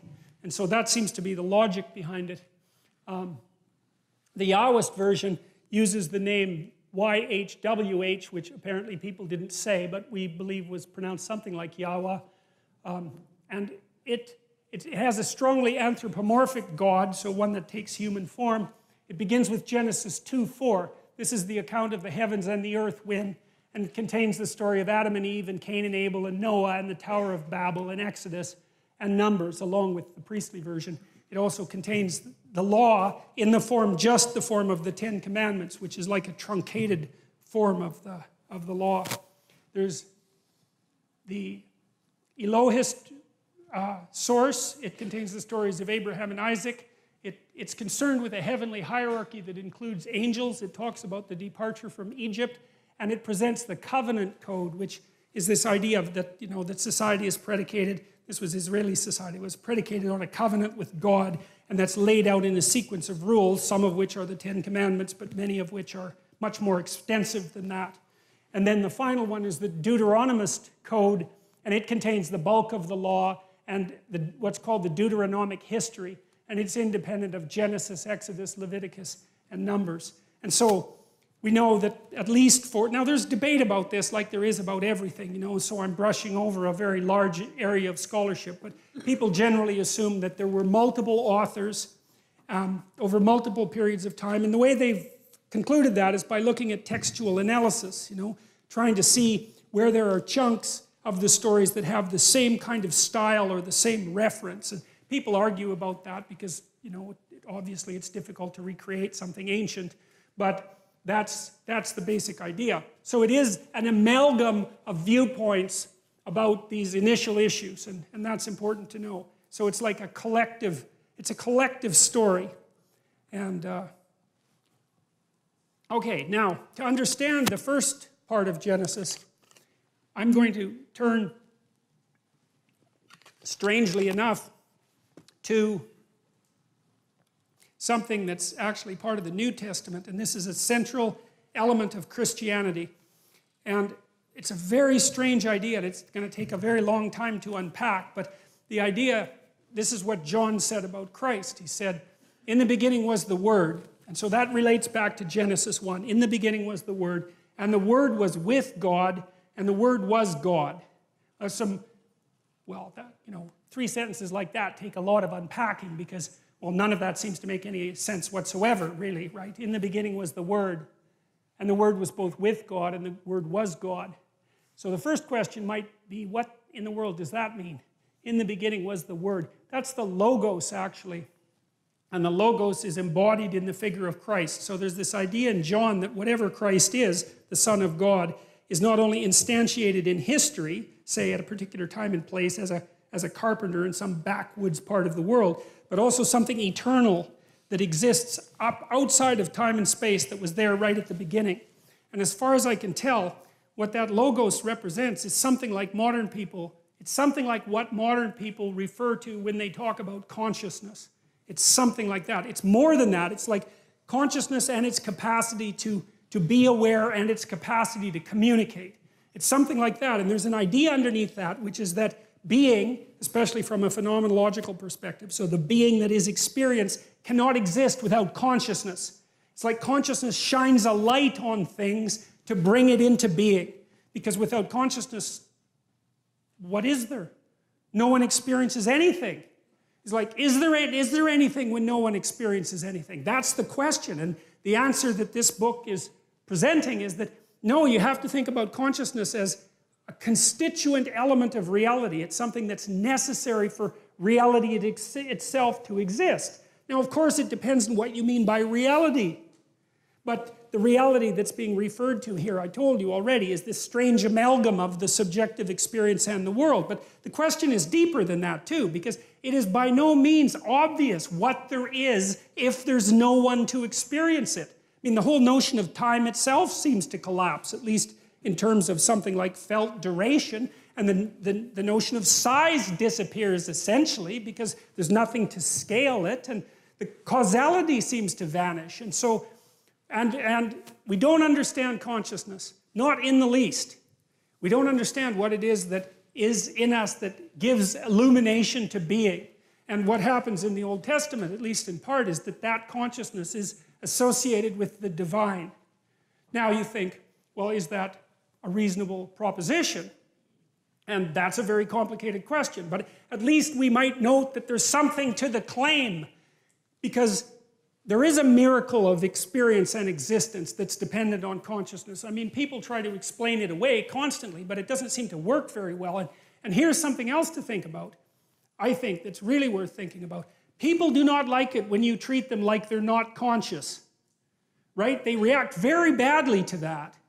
And then you don't like it if someone assumes that you're not conscious, and you don't like it if someone assumes that you don't have free will, that you're just absolutely determined in your actions, and there's nothing that's going to repair you, and that you don't need to have any responsibility for your actions. It's like our culture, the laws of our culture are predicated on the idea, something like people are conscious, people have experience, people make decisions and can be held responsible for them, that there's a free will element to it. And you can debate all that philosophically, and fine, but the point is that that is how we act, and that is the idea that our legal system is predicated on. And there's something deep about it because, you're subject to the law, but the law is also limited by you, which is to say that in a well-functioning, properly grounded democratic system, you have intrinsic value. That's the source of your rights. Even if you're a murderer, we have to say, the law can only go so far because there's something about you that's divine. Well, what does that mean? Well, partly it means that there's something about you that's conscious and capable of communicating, like you're a whole world unto yourself. And you have that to contribute to everyone else, and that's valuable. I mean, that you can learn new things, you can transform the structure of society, you can invent a new way of dealing with the world. You're capable of all that. It's an intrinsic part of you, and that's associated with this. It's associated, that's the idea there, is that there's something about the logos that is necessary for the absolute chaos of the reality beyond experience to manifest itself as reality. It's an amazing idea because it gives consciousness a constitutive role in the cosmos. And you can debate that, but you know, it's not, you can't just bloody well brush it off. Because first of all, we are the most complicated things there are that we know of by a massive amount. We're so complicated that it's unbelievable. And so, you know, there's a lot of cosmos out there, but there's a lot of cosmos in here too. And which one is greater is by no means obvious unless you use something trivial like relative size, which, you know, really isn't a very sophisticated approach. And whatever it is that is you has this capacity to experience reality and to transform it, which is a very strange thing, you know. You can conceptualize a future in your imagination, and then you can work and make that manifest. You participate in the process of creation. That's one way of thinking about it. And so that's why I think in Genesis 1, it relates the idea that human beings are made in the image of the divine, men and women, which is interesting too, because, you know, the feminists are always criticizing Christianity, for example, as being, inexorably patriarchal. Of course, they criticize everything like that, so it's hardly a stroke of bloody brilliance. But I think it's an absolute miracle that right at the beginning of the document, it says straightforwardly, like with no hesitation whatsoever, that the divine spark, which we're associating with the word that brings forth being, is manifest in men and women equally. That's a very cool thing. And you got to think, well, like I said, do you actually take that seriously? Well, what you got to ask is, what happens if you don't take it seriously?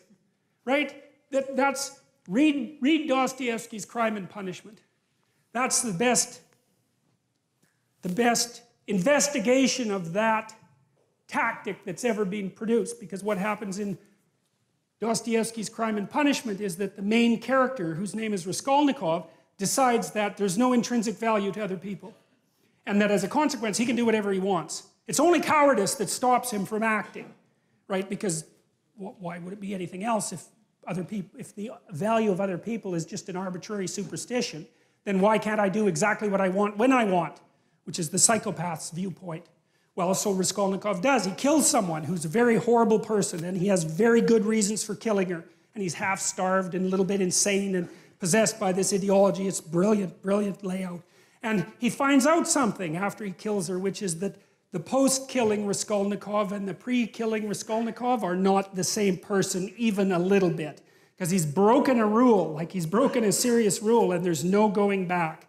And Crime and Punishment is the best investigation I know of what happens if you take the notion that there's nothing divine about the individual seriously. Now, you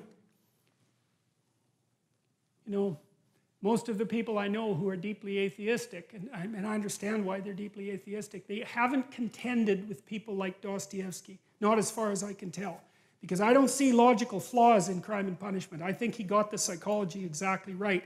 And Dostoevsky's amazing for this, because in one of his books, The Devils, for example, he describes a political scenario that's not much different than the one we find ourselves in now. And there are these people who are possessed by rationalistic, utopian, atheistic ideas. And they're very powerful. They give rise to the communist revolution, right? I mean, they're powerful ideas.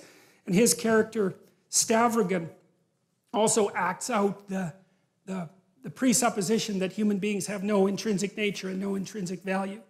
And it's another brilliant investigation. And Dostoevsky prophesies, that's what I would say, what will happen to a society if it goes down that road? And he was dead exactly accurate. It's uncanny to read Dostoevsky's The Possessed or The Devils, depending on the translation, and then to read Alexander Solzhenitsyn's Gulag Archipelago. because one is fiction and prophecy, and the second is, hey, look, it turned out exactly the way that Dostoevsky said it would for exactly the same reasons. So it's quite remarkable.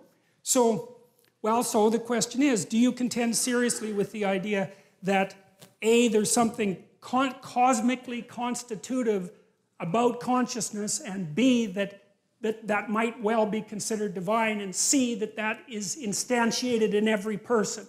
And then ask yourself if you're not a criminal if you don't act it out. And then ask yourself what that means. Is that reflective of a reality? You know, is it a metaphor? Like maybe it's a metaphor, a complex metaphor that we have to use to organize our societies. Could well be, but even as a metaphor, it's true enough so that we mess with it at our peril. And it also took people a very long time to figure out. This is Genesis 1. You know what, I'm probably going to stop there because I believe it's 9:30. And so we didn't even get to the first line.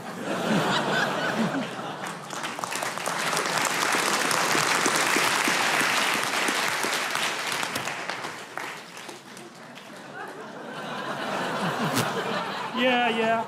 Look, I want to read you a couple of things that we'll use as a prodroma for the next lecture, because I'll just bounce through a collection of ideas that's associated with the notion of divinity, okay? And then we'll turn back to the first lines when we start the next lecture. I have no idea how far I'm going to get through the biblical stories, by the way, because I'm trying to figure this out as I go along. Okay, so, you know, there's an idea in Christianity that the image of God is a trinity, right? There's the Father, there's the element of the Father, there's the element of the Son, and there's the element of the Holy Spirit. And it's something like tradition, the spirit of tradition. It's something like the human being as the newest incarnation of that tradition, like the living incarnation of that tradition. And then it's something like the spirit in people that makes relationship with this and this possible, the spirit in individuals. And so I'm going to bounce my way quickly through some of the classical metaphorical attributes of God so that we kind of have a cloud of notions about what we're talking about when we return to Genesis 1 and talk about the God who spoke chaos into being. So there's a fatherly aspect.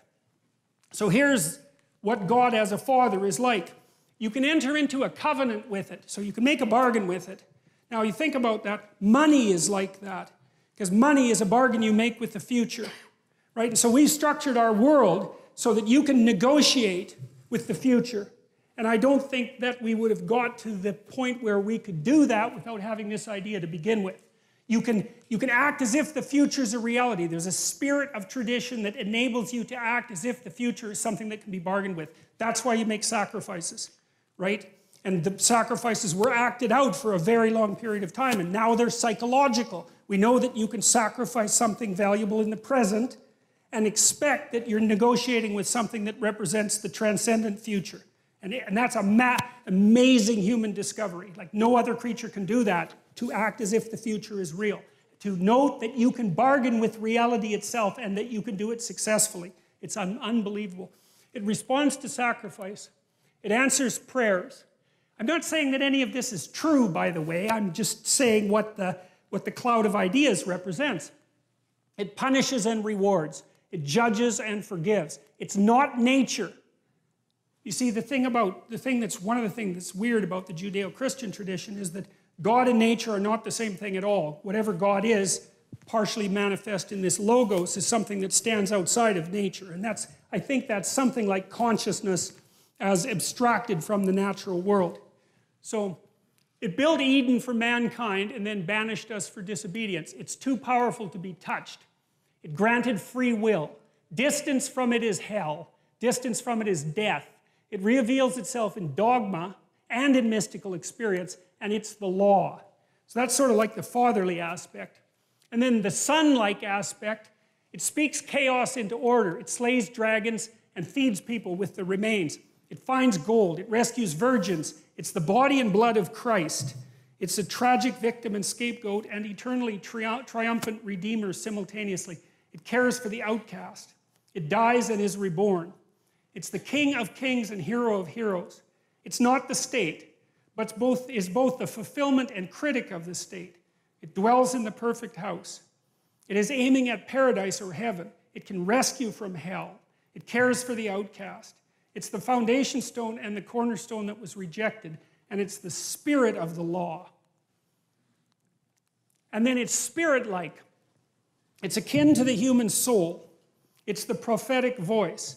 It's the still small voice of conscience. It's the spoken truth. It's called forth by music. It is the enemy of deceit, arrogance, and resentment. It's the water of life. It burns without consuming, and it's a blinding light. Okay, so that's a very well-developed set of poetic metaphors, essentially, right? So these are all, what would you say, glimpses of the transcendent ideal. That's the right way of thinking about it. They're glimpses of the transcendent ideal. And all of them have a specific meaning. And, well, in part, what we're going to do is go over that meaning as we continue with this series. And so what we've got now is a brief description, at least, of what this is. In the beginning, God created the heavens and the earth. We know it's associated with the logos in this sequence of stories. We know it's associated with the word and with consciousness. And we know that it's associated with whatever God is. And then I laid out the metaphoric landscape that, at least in part, describes God. And so now we have some sense of the being that does this, creates the heavens and the earth. The earth was without form and void. That's that chaotic state of intermingled confusion. And darkness was over the face of the deep. And the Spirit of God was hovering over the face of the waters. And God said, "Let there be light." And there was light. And so we'll stop with that, because now we're ready to take a tentative step into the very first part of this book. And it's important to have your conceptual framework properly organized so that you can appreciate where it's going and what it might possibly mean. And so, well, I've done what I can today to, what would you say, elaborate on this single word, I suppose. And but it's a big word, you know, so it's not so unreasonable that it takes a long time to get to the point where you have any sense of what it means at all. All right. That is nowhere near, that is not, I thought I would get a lot farther than that. All right. So thank you very much.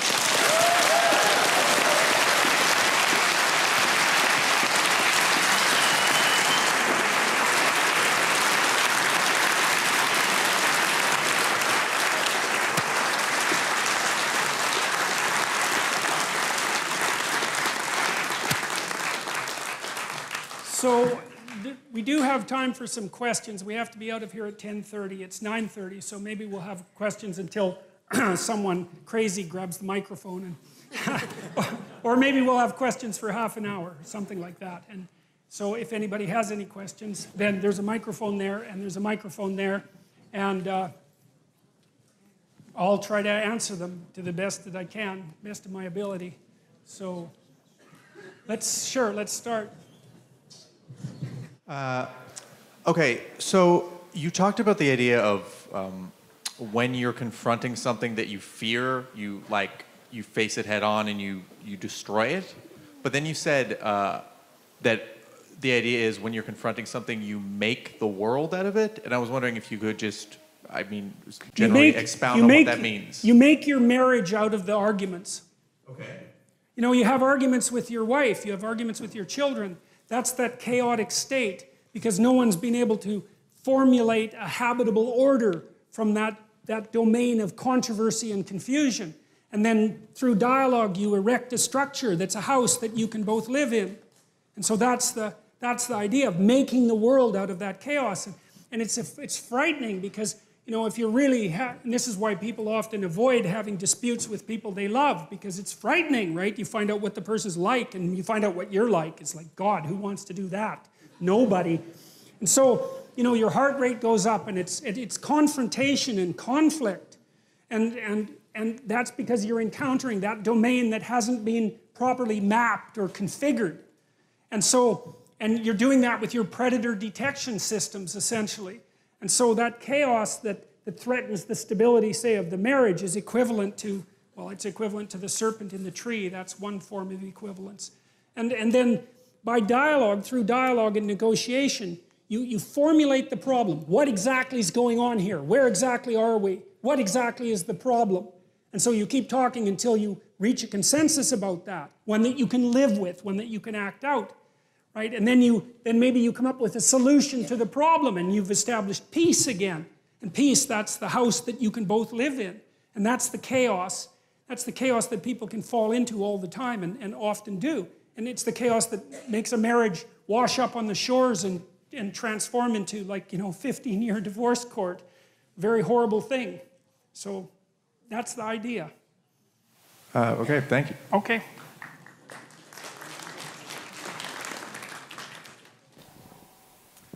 Hi, Dr. Peterson. Thank you so much for the talk, and thanks for your teachings. It's really helped me a lot. I had an experience in grad school, 2 English degrees, and the way you described the humanities in my experience helped me understand my experience back then. So thank you. So That's too bad. That's too bad that happens to be the case. Really, like that, it's really not good. But you don't have to tell me that. yeah, yeah. So, but I survived, and I learned a lot. And I'm not, ungrateful for my experience. I've learned a lot. But you said something. You described the Bible, the collection of stories in the Bible, in an interesting way, and I wonder if it was on purpose. You described it as created by an assembly of stories created by many people over time, that's hyperlinked into itself.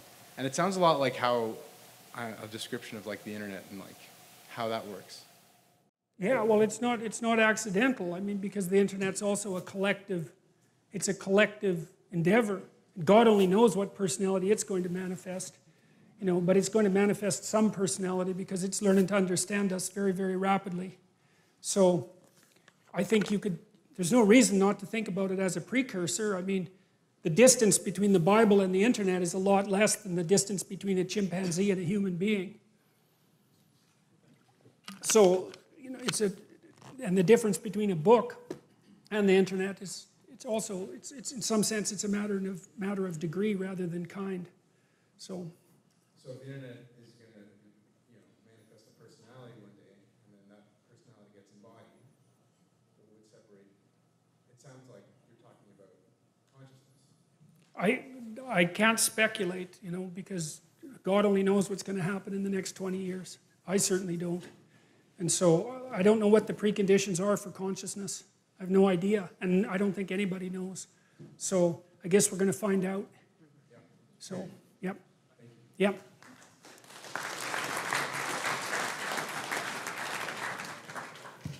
Hey, Dr. Peterson.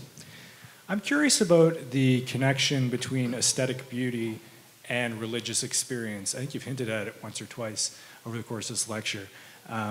Is it possible for something that's incredibly beautiful to evoke a religious or mystical experience, or something kind of in the same ballpark? I think that's what they're for, in some sense. I mean, if you look at the structure of like a Renaissance cathedral, there's just literally what I was just going to. Right. That was my tag on. I apologize, I didn't mean to interrupt. My tag on to that question. The next part was. Is that why we have cathedrals built like as spectacular buildings as opposed to a little box or something? Right, well, if you're going to house the ultimate ideal, you build something beautiful, right, to represent its dwelling place. And it should be beautiful. And this is something that people do not take seriously. And this is especially something we don't take seriously in Canada. I mean, you think about all the hundreds of millions of dollars that were invested into beauty in Europe. I mean, spectacular, excessive investment in beauty that's paid back. God only knows how many multiples of times. People make pilgrimages to Europe constantly because it's so beautiful that it staggers you. Beauty is so valuable, and we're so afraid of it. And I think we're afraid of it because it's a pathway. It's not the only pathway to the divine. I mean, there's pathways to the divine. Love is one of them, I suppose. But beauty, especially for people who have an affinity for beauty, it's like music. It's one of those things that you can't argue against, right? You can't even understand. It just hits you. And it shows you the ideal. That's one way of thinking about it. But it also shows you, I think, it's like a vision of the potential future. It's something like that as well, that if we just got our act together and beautified things, that's the place that we can inhabit, and that would ennoble us. And That's why this Jerusalem, the heavenly city, is paved with gemstones. You know, they're crystalline, they emit light, and yeah, it's the proper dwelling place for an enlightened consciousness. Beauty is the proper dwelling place for an enlightened consciousness.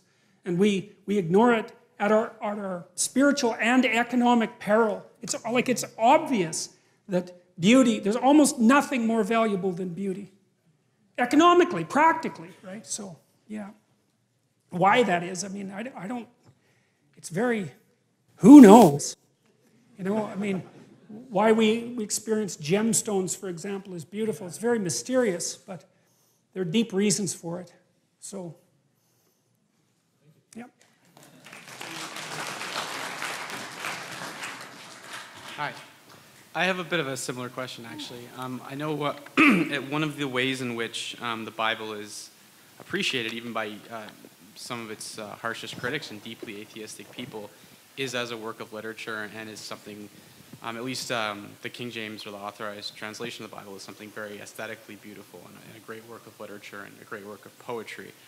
And I'm wondering, just from your study of it and from your personal perspective, if there's any particular passages or parts of it that you find particularly have struck you in that way, or that you cherish more than any others that you'd be able to share? Or well, the ones that have really opened up to me, I think, are the stories in Genesis, right up to the Tower of Babel, because I think, well, and hopefully I'll be able to talk to all of you about that, but I think I've got some sense of what they mean and why. I mean, I know it's not exhaustive, and obviously, but like, and then the story in Exodus as well, I also feel that like I've got a handle on that, and so those have hit me really, really hard. And that, you know, I mean, just trying to understand this first part of Genesis, to try to understand what these concepts mean, has been, especially when I started to understand that the concept that human beings are made in God's image, that God has all those attributes that we just described, that human beings are made in God's image, that's actually the cornerstone of our legal system. That really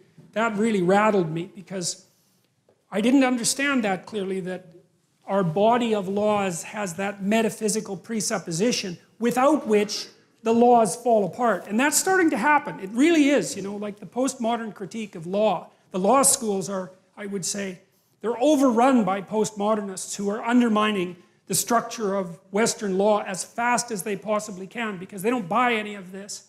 And so they're much more likely to just think of the law as something like a casual, pragmatic tool to be manipulated for the purposes of bringing forth the utopia. It's a really, really, really bad idea.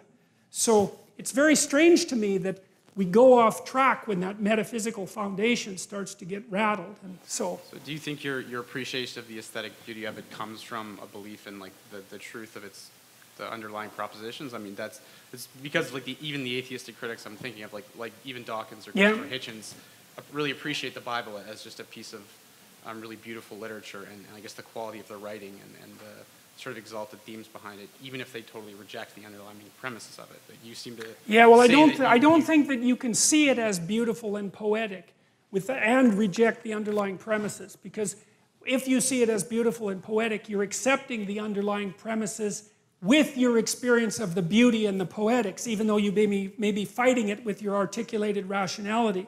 So I think all that indicates is a disintegrated perspective on the book. And it's not surprising that that's the case. I mean, it's the perspective that everyone has on the book, except with them it's more well-developed and well thought through. But I think it's fundamentally, they're not approaching the thing with enough respect. That's my sense, is that, and who knows, right? Because I don't know, but what I've tried to do is to think, there's probably more to this than I know. And then try to understand it from that perspective, rather than to think, for example, well, it's a collection of superstitions that we've somehow outgrown. It's like, no, it's just, sorry, that's not a deep enough analysis, because it's got some truth, but it doesn't take into account the fact that the propositions still stand at the foundation of our culture. It doesn't address Nietzsche's central concern, which is that if you blow out the notion of God, the entire structure crumbles. You know, and you can debate that, fine. But I'd, you know, just assume that you debated it with Nietzsche, because he's a pretty tough customer to tangle with. So, and I don't think the atheist types insofar as there's a type. I don't think they've wrestled with the real problems. So, yeah.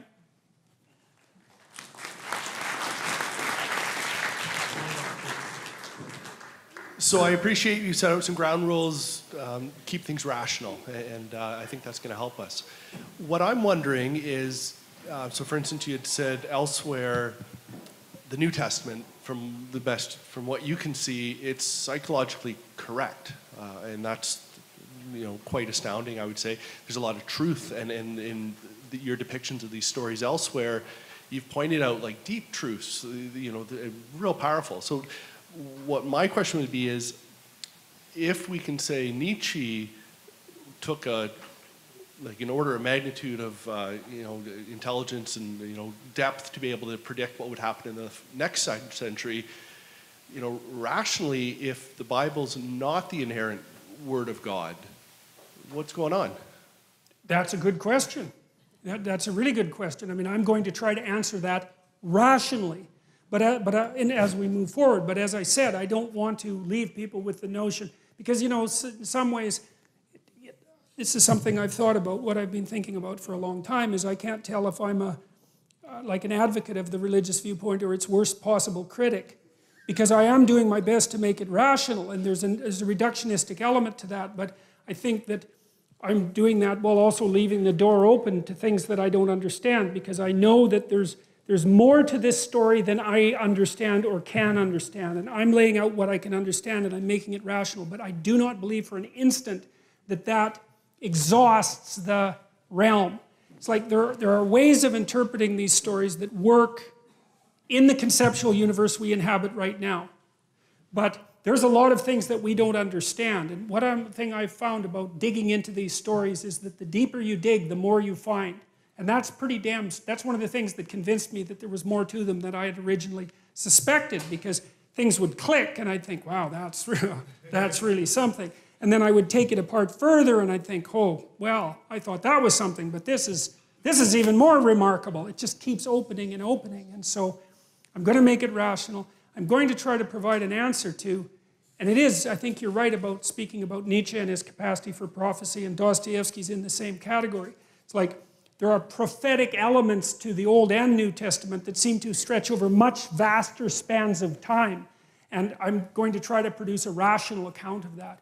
But I mean, one of the reasons that I think the New Testament is psychologically true, let's say, is because, and this is one of the things that's deeply embedded in the structure of the Bible. In the Old Testament, there's this idea, and I'm skipping ahead, that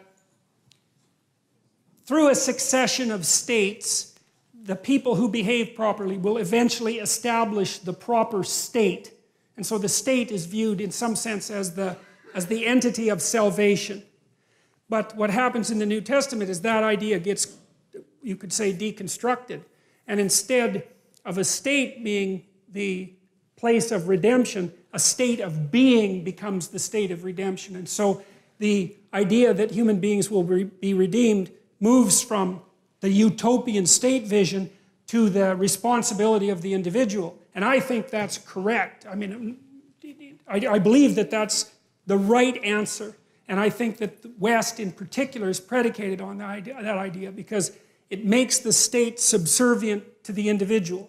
I mean, there's a what? A dialogue, a continual dialogue, but in the final analysis, the locus of the divine is the individual, not the state. And I believe that that's so true that if we don't act it out and believe it, then we all die painfully. And that's true enough for me. So, thank you. Yeah.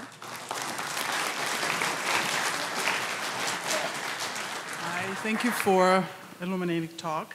I'm going to keep you on the creation story, and if you don't mind, because we know this editing that was done, there was the purpose for the editing.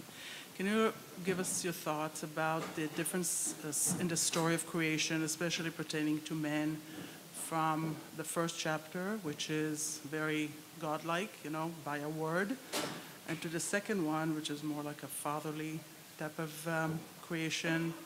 Is it the selling point? What was the reason for this type of editing to put the two together, one after the other? Well, I think, the more cynical, what you call criticisms of the Bible and the religious tradition, criticisms like Marx's or Freud's even for that matter, make the case that it's a manifestation of power in politics. And that there's always a political or economic motivation behind the construction of the stories. And I think that that's true to some degree. But I don't think that it's true enough so that you can take that particular interpretive tack and be done with it.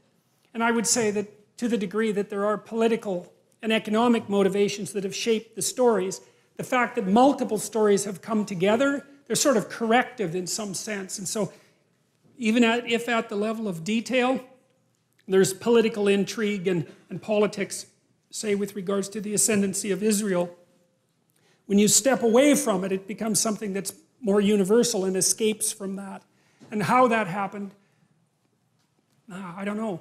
I mean, I think it's safe to say, it's reasonably safe to say that the people who put this document together, they did two things. I think they were guided by their aesthetic taste and their conscience. I truly believe that. And the reason I believe that is because I think anything that was propagandistic would have been forgotten. Because you can't remember propaganda. No one likes it. It's like it's dead 10 years after you write it, or 20 years. And it isn't only that these books were assembled and written, it was that they were preserved and remembered. And to me, that means they have an affinity with the structure of memory. I mean, you think about it. How does a story last 10,000 years unless it's the kind of story you can remember? It doesn't. Because you forget all the forgettable stuff, and all you remember is the memorable stuff. And so there's this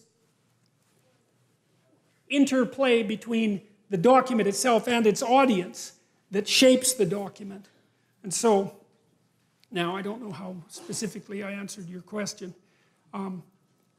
We're going to hit the different stories as they come up in sequence, and I think I'll shed some more light on the relationship between them doing that. And we'll start with that next week. Okay. Right, so I've been really interested in a lot of the stuff that you've been saying about dreams, because I've been lucid dreaming a lot for many years, but always in a sort of atheistic way, as sort of like a game or something like that. But because of seeing your talks and everything, I've started to think of it from a different perspective, like you're now interfacing with something beyond the narrow scope of your conscious awareness, that, or something like that, maybe mythological or maybe something like God. And so what I've been thinking about, and what I maybe wondered what you think about it, is that in some ways when you're lucid dreaming, you're kind of you're getting beyond the limitations of an ordinary dream. You're sort of transcending limitations, which maybe is like, it's not the purpose of people, right? Because as a person you're supposed to be limited in some way, as opposed to like God, who's like not limited. And how, but on the other hand, it's a good opportunity to kind of have control over your interactions with this like very special and like interesting thing. So I guess the conundrum is that on one hand, like you can control your interactions, but on the other hand, like you are controlling them. So I guess I'm wondering what do you think about that, and also just in general, what do you think about lucid dreaming as a thing? Like, should you do it? Or I had a client who could really lucid dream, you know. And one of the things, she used them now and then to solve problems, even though she didn't always pay attention to the answer. But sometimes she did. In one of her dreams, one of the characters told her that she would have to learn to live in a slaughterhouse. She was very afraid of life. And one of the consequences of that was that we went and watched an embalming. So the dreams were, but one of the things she did, she'd ask the characters what they were up to. You know, she was, instead of controlling, she would inquire. And so, but I don't know what to say about lucid dreaming beyond that. Like, I know it's a well-documented phenomena, and many people can do it, and women seem to be able to do it better than men. That's what the research indicates. But I think that what we don't know about lucid dreaming could fill a lot of books. So I think you do. There is some danger in controlling it, I think, because you lose the spontaneous revelation, although not completely, because you can't control it completely. But you see, you might be interested in reading Jung's works on active imagination, because he kind of learned to dream when he was awake. And he spent a lot of time in the world of imagination when he was awake. The Red Books, for example. The Red Book is a document of his experiences with awake dreaming. But he was very interactive with the dream, you know, instead of trying to bend it to his whim or his will. He was exploring it it's in some sense like you'd explore a video game, you know, which are forms of dreams in and of themselves. So, yeah, I would say do it with an exploratory purpose in mind. And you could always ask yourself what you could learn too, which is a very dangerous question to ask a dream, because sometimes you'll find out what you have to learn. That's not so pleasant, but it's really worthwhile. Okay, yeah. Okay, so I think I'm going to take 4 more questions only because I'm running out of brain and I don't want to say stupid things or stupider things than I've already said. So. Yeah, thank you for the talk. In the beginning of your lecture, you talked about how society needed this kind of dreamlike religious base so we don't go between left and right violently and we can kind of have this base. And then you also said you admired Nietzsche for kind of chopping down these ideological and kind of dogmatic weeds coming up from the base of Christianity. I was wondering what your thoughts are on how society can have this kind of religious base without having these kind of dangerous ideologies that can spring up once in a while. That's what I'm trying to figure out. No, really, I mean, that's the serious answer to that question. You know, I mean, the reason that I'm an admirer of Nietzsche is because like, he was the spirit of his times. That's a good way of thinking about it. It's not like Nietzsche killed God. It's that Nietzsche gathered what was in the air and articulated it, right, incredibly profoundly. And so he put his finger on the spot. And in doing so, he announced the problem. And once you announce the problem, then maybe you can come up with a solution, because you can't solve a problem unless you know what it is. And the fact that he made it so stark and so clear is horrifying in some sense, but at least we know where we stand. And so since then, and I would say particularly in many ways, particularly with the work of Jung and everything that's come out of that, which is the deeper study of mythology and its meanings, you know, we've been trying to address the issue that Nietzsche brought up and trying to solve the problem. And the problem is something like the reunification of the spirit of mankind. It's something like that. Well, we're slogging through it, man, and that's why you're all here, at least in part. So we'll see how far we can get. At this rate, we'll get to like the 12th verse in the first. But that's the aim, you know. Okay.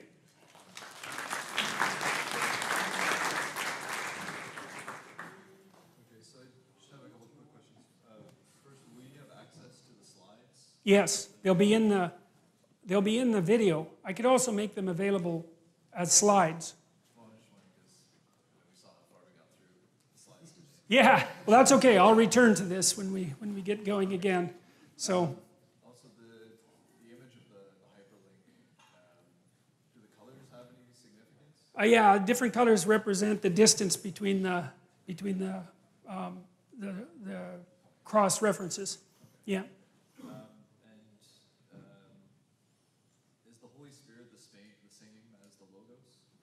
Well, I'll talk about that more next time. I mean, I think that the best answer to that is I'll talk more about that next time. I mean, I think of them as overlapping metaphorical domains. You know, in the descriptions I put of the fatherly aspect, the son aspect, and the spirit aspect, you could swap a lot of those. You know, it's kind of arbitrary, but I think the Trinitarian idea is trying to get forward the notion that the locus of the divine it's the same thing in its essence, but it exists in a multiplicity. It exists as the spirit of tradition. It exists as the living individual in time and space, and then it exists as the spirit and as consciousness, something like that we all share.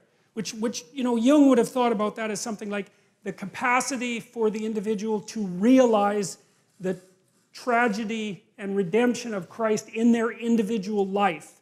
And that's something like your capacity to voluntarily accept the tragic conditions of your existence and to move forward to something resembling paradise regardless of that. You know, as something that's intrinsic to you. And I think that's associated with the idea of the Pentecost and the Holy Spirit, all of that. So that's as good as I can do in a short period of time. So, thank you. Yeah.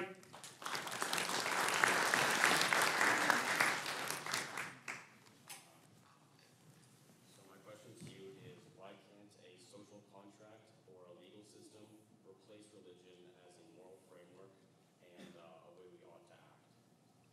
I think it's because of the gap between what we articulate and what we don't know. Something has to fill that gap. Like I think the law could replace it if the law was total, but it isn't. It's bounded and incorrect, and there's something, it has to rest on something inside that's like this mediator between what we articulate and what we don't understand. It's something like custom, it's something like expectation, it's something like the intrinsic sense of justice, that the law itself is aiming at. And those aren't fully articulated, but without them there'd be no grounding. Like, without the body, the law would be a dictionary. And if you don't know what a word means, using the dictionary is helpful, but not that helpful, because unless you've had the experience of anger, the dictionary can't tell you what anger means. It just refers to other words. But the words themselves refer to something else, and the law refers to something else. And without that, it has to be in tune with that something else, and it has to be in accordance with it. And so I don't think we can ever delineate the proper body of laws, and that's also why ideological utopias, see, the ideological utopias dispense with the transcendent.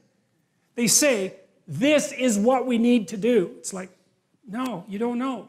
That's not good. You have to leave space for what you kind of know and for what you don't know.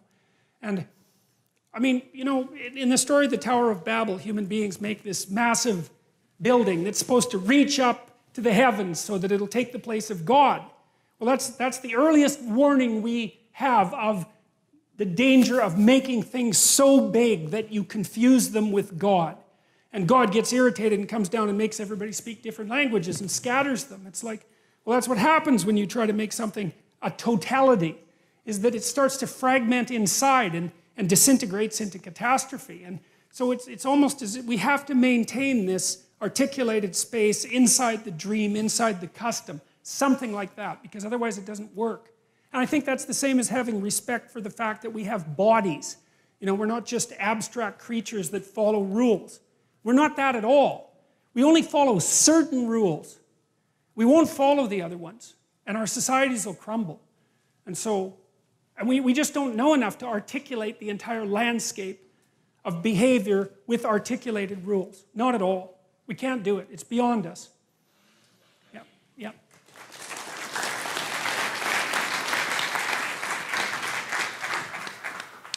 Hi, thanks for the talk.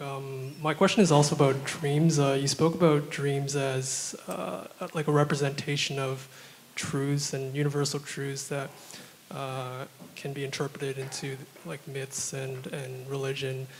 And as you say, it's very beneficial for the individual, and it sounds like also for the society as well, because not everyone can as easily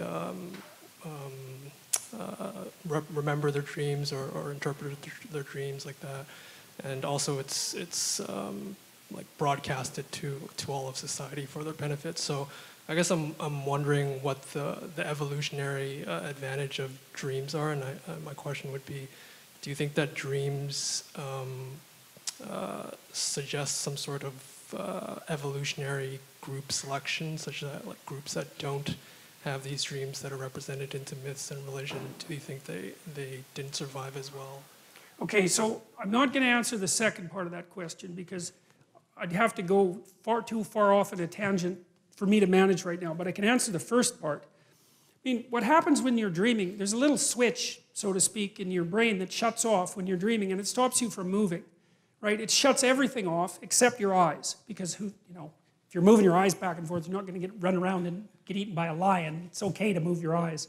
But the rest of you is staying exactly where it is. Then you can run these simulations. And so what's happening at night, and this is a fairly well-accepted theory of dreaming. We know that dreams update memories and help consolidate memories. They also help you forget. But what seems to be happening at night is that you're running the underlying architecture of your cognitive ability in different simulations. And it's cost-free because you're paralyzed. You're not running around there out in the world investigating. So it's part of the manner in which your brain experiments with the way the world can be represented. And so, and it seems absolutely necessary. And I mean, if you deprive people of REM sleep, they don't stay sane very long. there's something necessary about the dreaming process to maintenance of articulated sanity. So you're doing some kind of organization at night when you descend into that chaos. And partly what seems to happen is that your categorical, your categories have boundaries, right? But sometimes you don't have the categories correct. And so the boundaries have to loosen and other things need to be put in the categories or some things shunted away. And in the dream, the category structure loosens, which is why dreams are so peculiar. But they're experimenting. It's your mind is experimenting with the underlying categorical structure of imagination and trying to update your mode of being in the world. Dreams often concentrate on things that provoke anxiety. So if you wake people up when they're dreaming, the most commonly reported emotion is anxiety. And so the dream is like the first stages of the attempt to contend with the unknown. And so the dream is half unknown and half known, which is also why it's so peculiar, because you kind of understand it, but you don't really. And it partakes of the unknown and of the known. And it's the bridge between the two, something like that. So.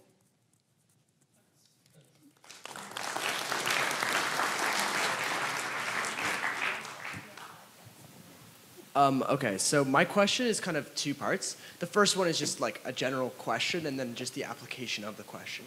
So my first question is, do you think that consciousness and beinghood are inextricably linked?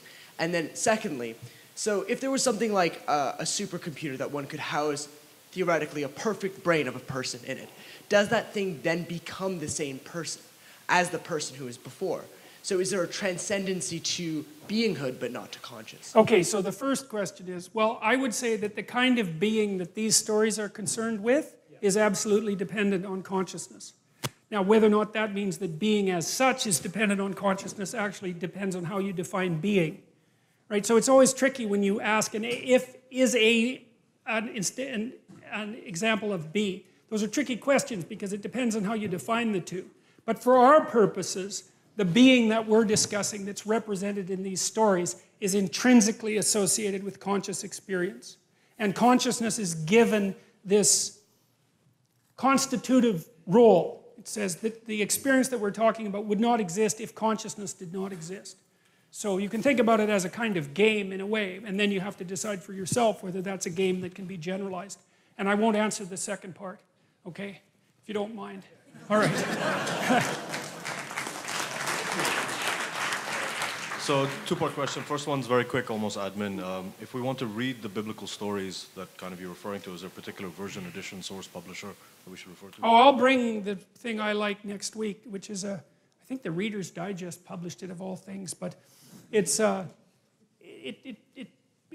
lays out the narratives in a different format. It's easier. I find it much easier to read. So I'll show it to you, and I'll bring it next time and show it to you. And then the main question is, one of the main reasons why I'm interested in so much of your work, and I think many people other are as well, is that you kind of leave literalism at the door and you open up another door to a much more deeper meaning. In your interview with Transliminal Media, you mentioned Liz Eibel's book, The Serpent, the Tree, the Serpent, and Vision. And you note that we as a species are very good at recognizing camouflage patterns of snakes, particularly in the lower field of vision. And you further note that visual acuity is correlated with that, and that it co-evolved. And you summarize thusly by saying the following, and I'm paraphrasing you. You say, what gives you vision? Snakes do. That's what it says in Genesis. What else gives you vision? Fruit. That's also right. That's why we have color vision. What makes you self-conscious if you're a man? Woman. That's Eve. And so I understand at the elementary level some of the concepts that you have about representations, dreams, abstractions, etc.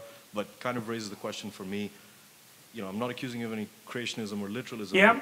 What's your point? Why did you make that connection? What's the meaning of the story of Genesis vis-a-vis Liz Eibel's book? No problem. We're going to, as soon as I get past this first Genesis 1, we're gonna hit that hard. So well, partly.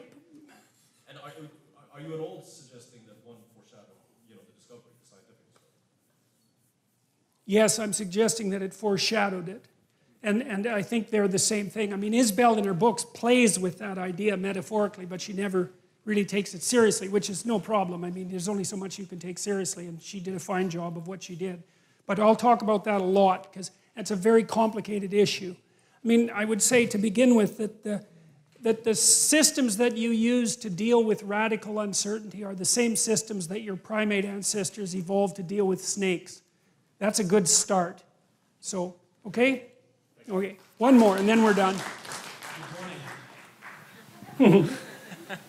I'm an aerospace science engineer and an expert computer programmer, and I have 3 rapid-fire questions, so I'm going to get through them quick. Based on your opinion of where the universities now stand in terms of humanities and social sciences, is mathematics more powerful than articulated speech? I'm not sure, I'm not exactly sure how the first... Does it make you more powerful to study mathematics and hard science in universities? Oh, well, it depends on what you mean by power, I guess. I mean, obviously studying mathematics and computer science makes you insanely powerful. The question is, to what end? And I don't think that you can extract an answer to that from the study of mathematics. The humanities are there to ground people in proper citizenhood. That's a way of thinking about it. And so, yes, it makes you powerful, but then the question is, who has the power? Because it might not be you. It might be the mathematics, so to speak. You know, because you never know what you're an agent of, precisely. And so, yeah, well, look, I've got nothing against computer programmers. I mean, more power to you guys, and mathematicians as well. But mathematics would be a tool, not yes, and it has to be a tool. Right, it has to be a tool of something. And what the humanities were for was to tell people what the tools should be used for. And so the tools themselves are crazily powerful. But that's not necessarily, you know, an untrammeled good. So I have to stop because... One more about art. Okay, quick. You love art. I know you love okay. art. You want to answer this question. Okay. Okay, you were in this, I guess, one room in a museum in New York where you'd seen some original Renaissance artwork masterpieces. Yeah. Like, these are generally accepted as amazing artifacts, okay? Does an original work of art, as opposed to a high-fidelity reproduction, contain the spirit of the artist who created it, and does this account for the disparity in how much you'd have to pay for an original? It does in part. I knew a good portrait artist, and one of the things he pointed out about a great portrait is that it actually contains time. So, you know, because a photograph is one instant, but a portrait is you layered on you, layered on you, so it's got a thickness, you know, and I think you can see that thickness in the original, but it's also a direct manifestation of that creative act of perception. And I don't think you get that. You just can't get the fidelity of the original with the reproduction. But there's more to it than that too, because the painting doesn't end with the frame. You know, like we tend to think of the painting itself as the object, but most objects are densely innervated with historical context. And you can say, well, the historical context isn't the object, but it depends on what you mean by the object. And often people, when they buy a piece of a painting, are buying the historical context, and you just don't get that with the reproduction. It's a kind of magic. It's like, do you want to have Elvis Presley's guitar or another guitar just like it? Well, you want to have Elvis's guitar. It's why. You can't tell it's Elvis's guitar by looking at it. Yeah, but why would you want it? Was there any rational reason for wanting the original? I mean, it's exactly the same. It's a perfect fidelity reproduction, if there's such a thing. Well, it is at the level of detail, but not at the level of context. That's how it looks to me. Okay, we got to go. Thank you.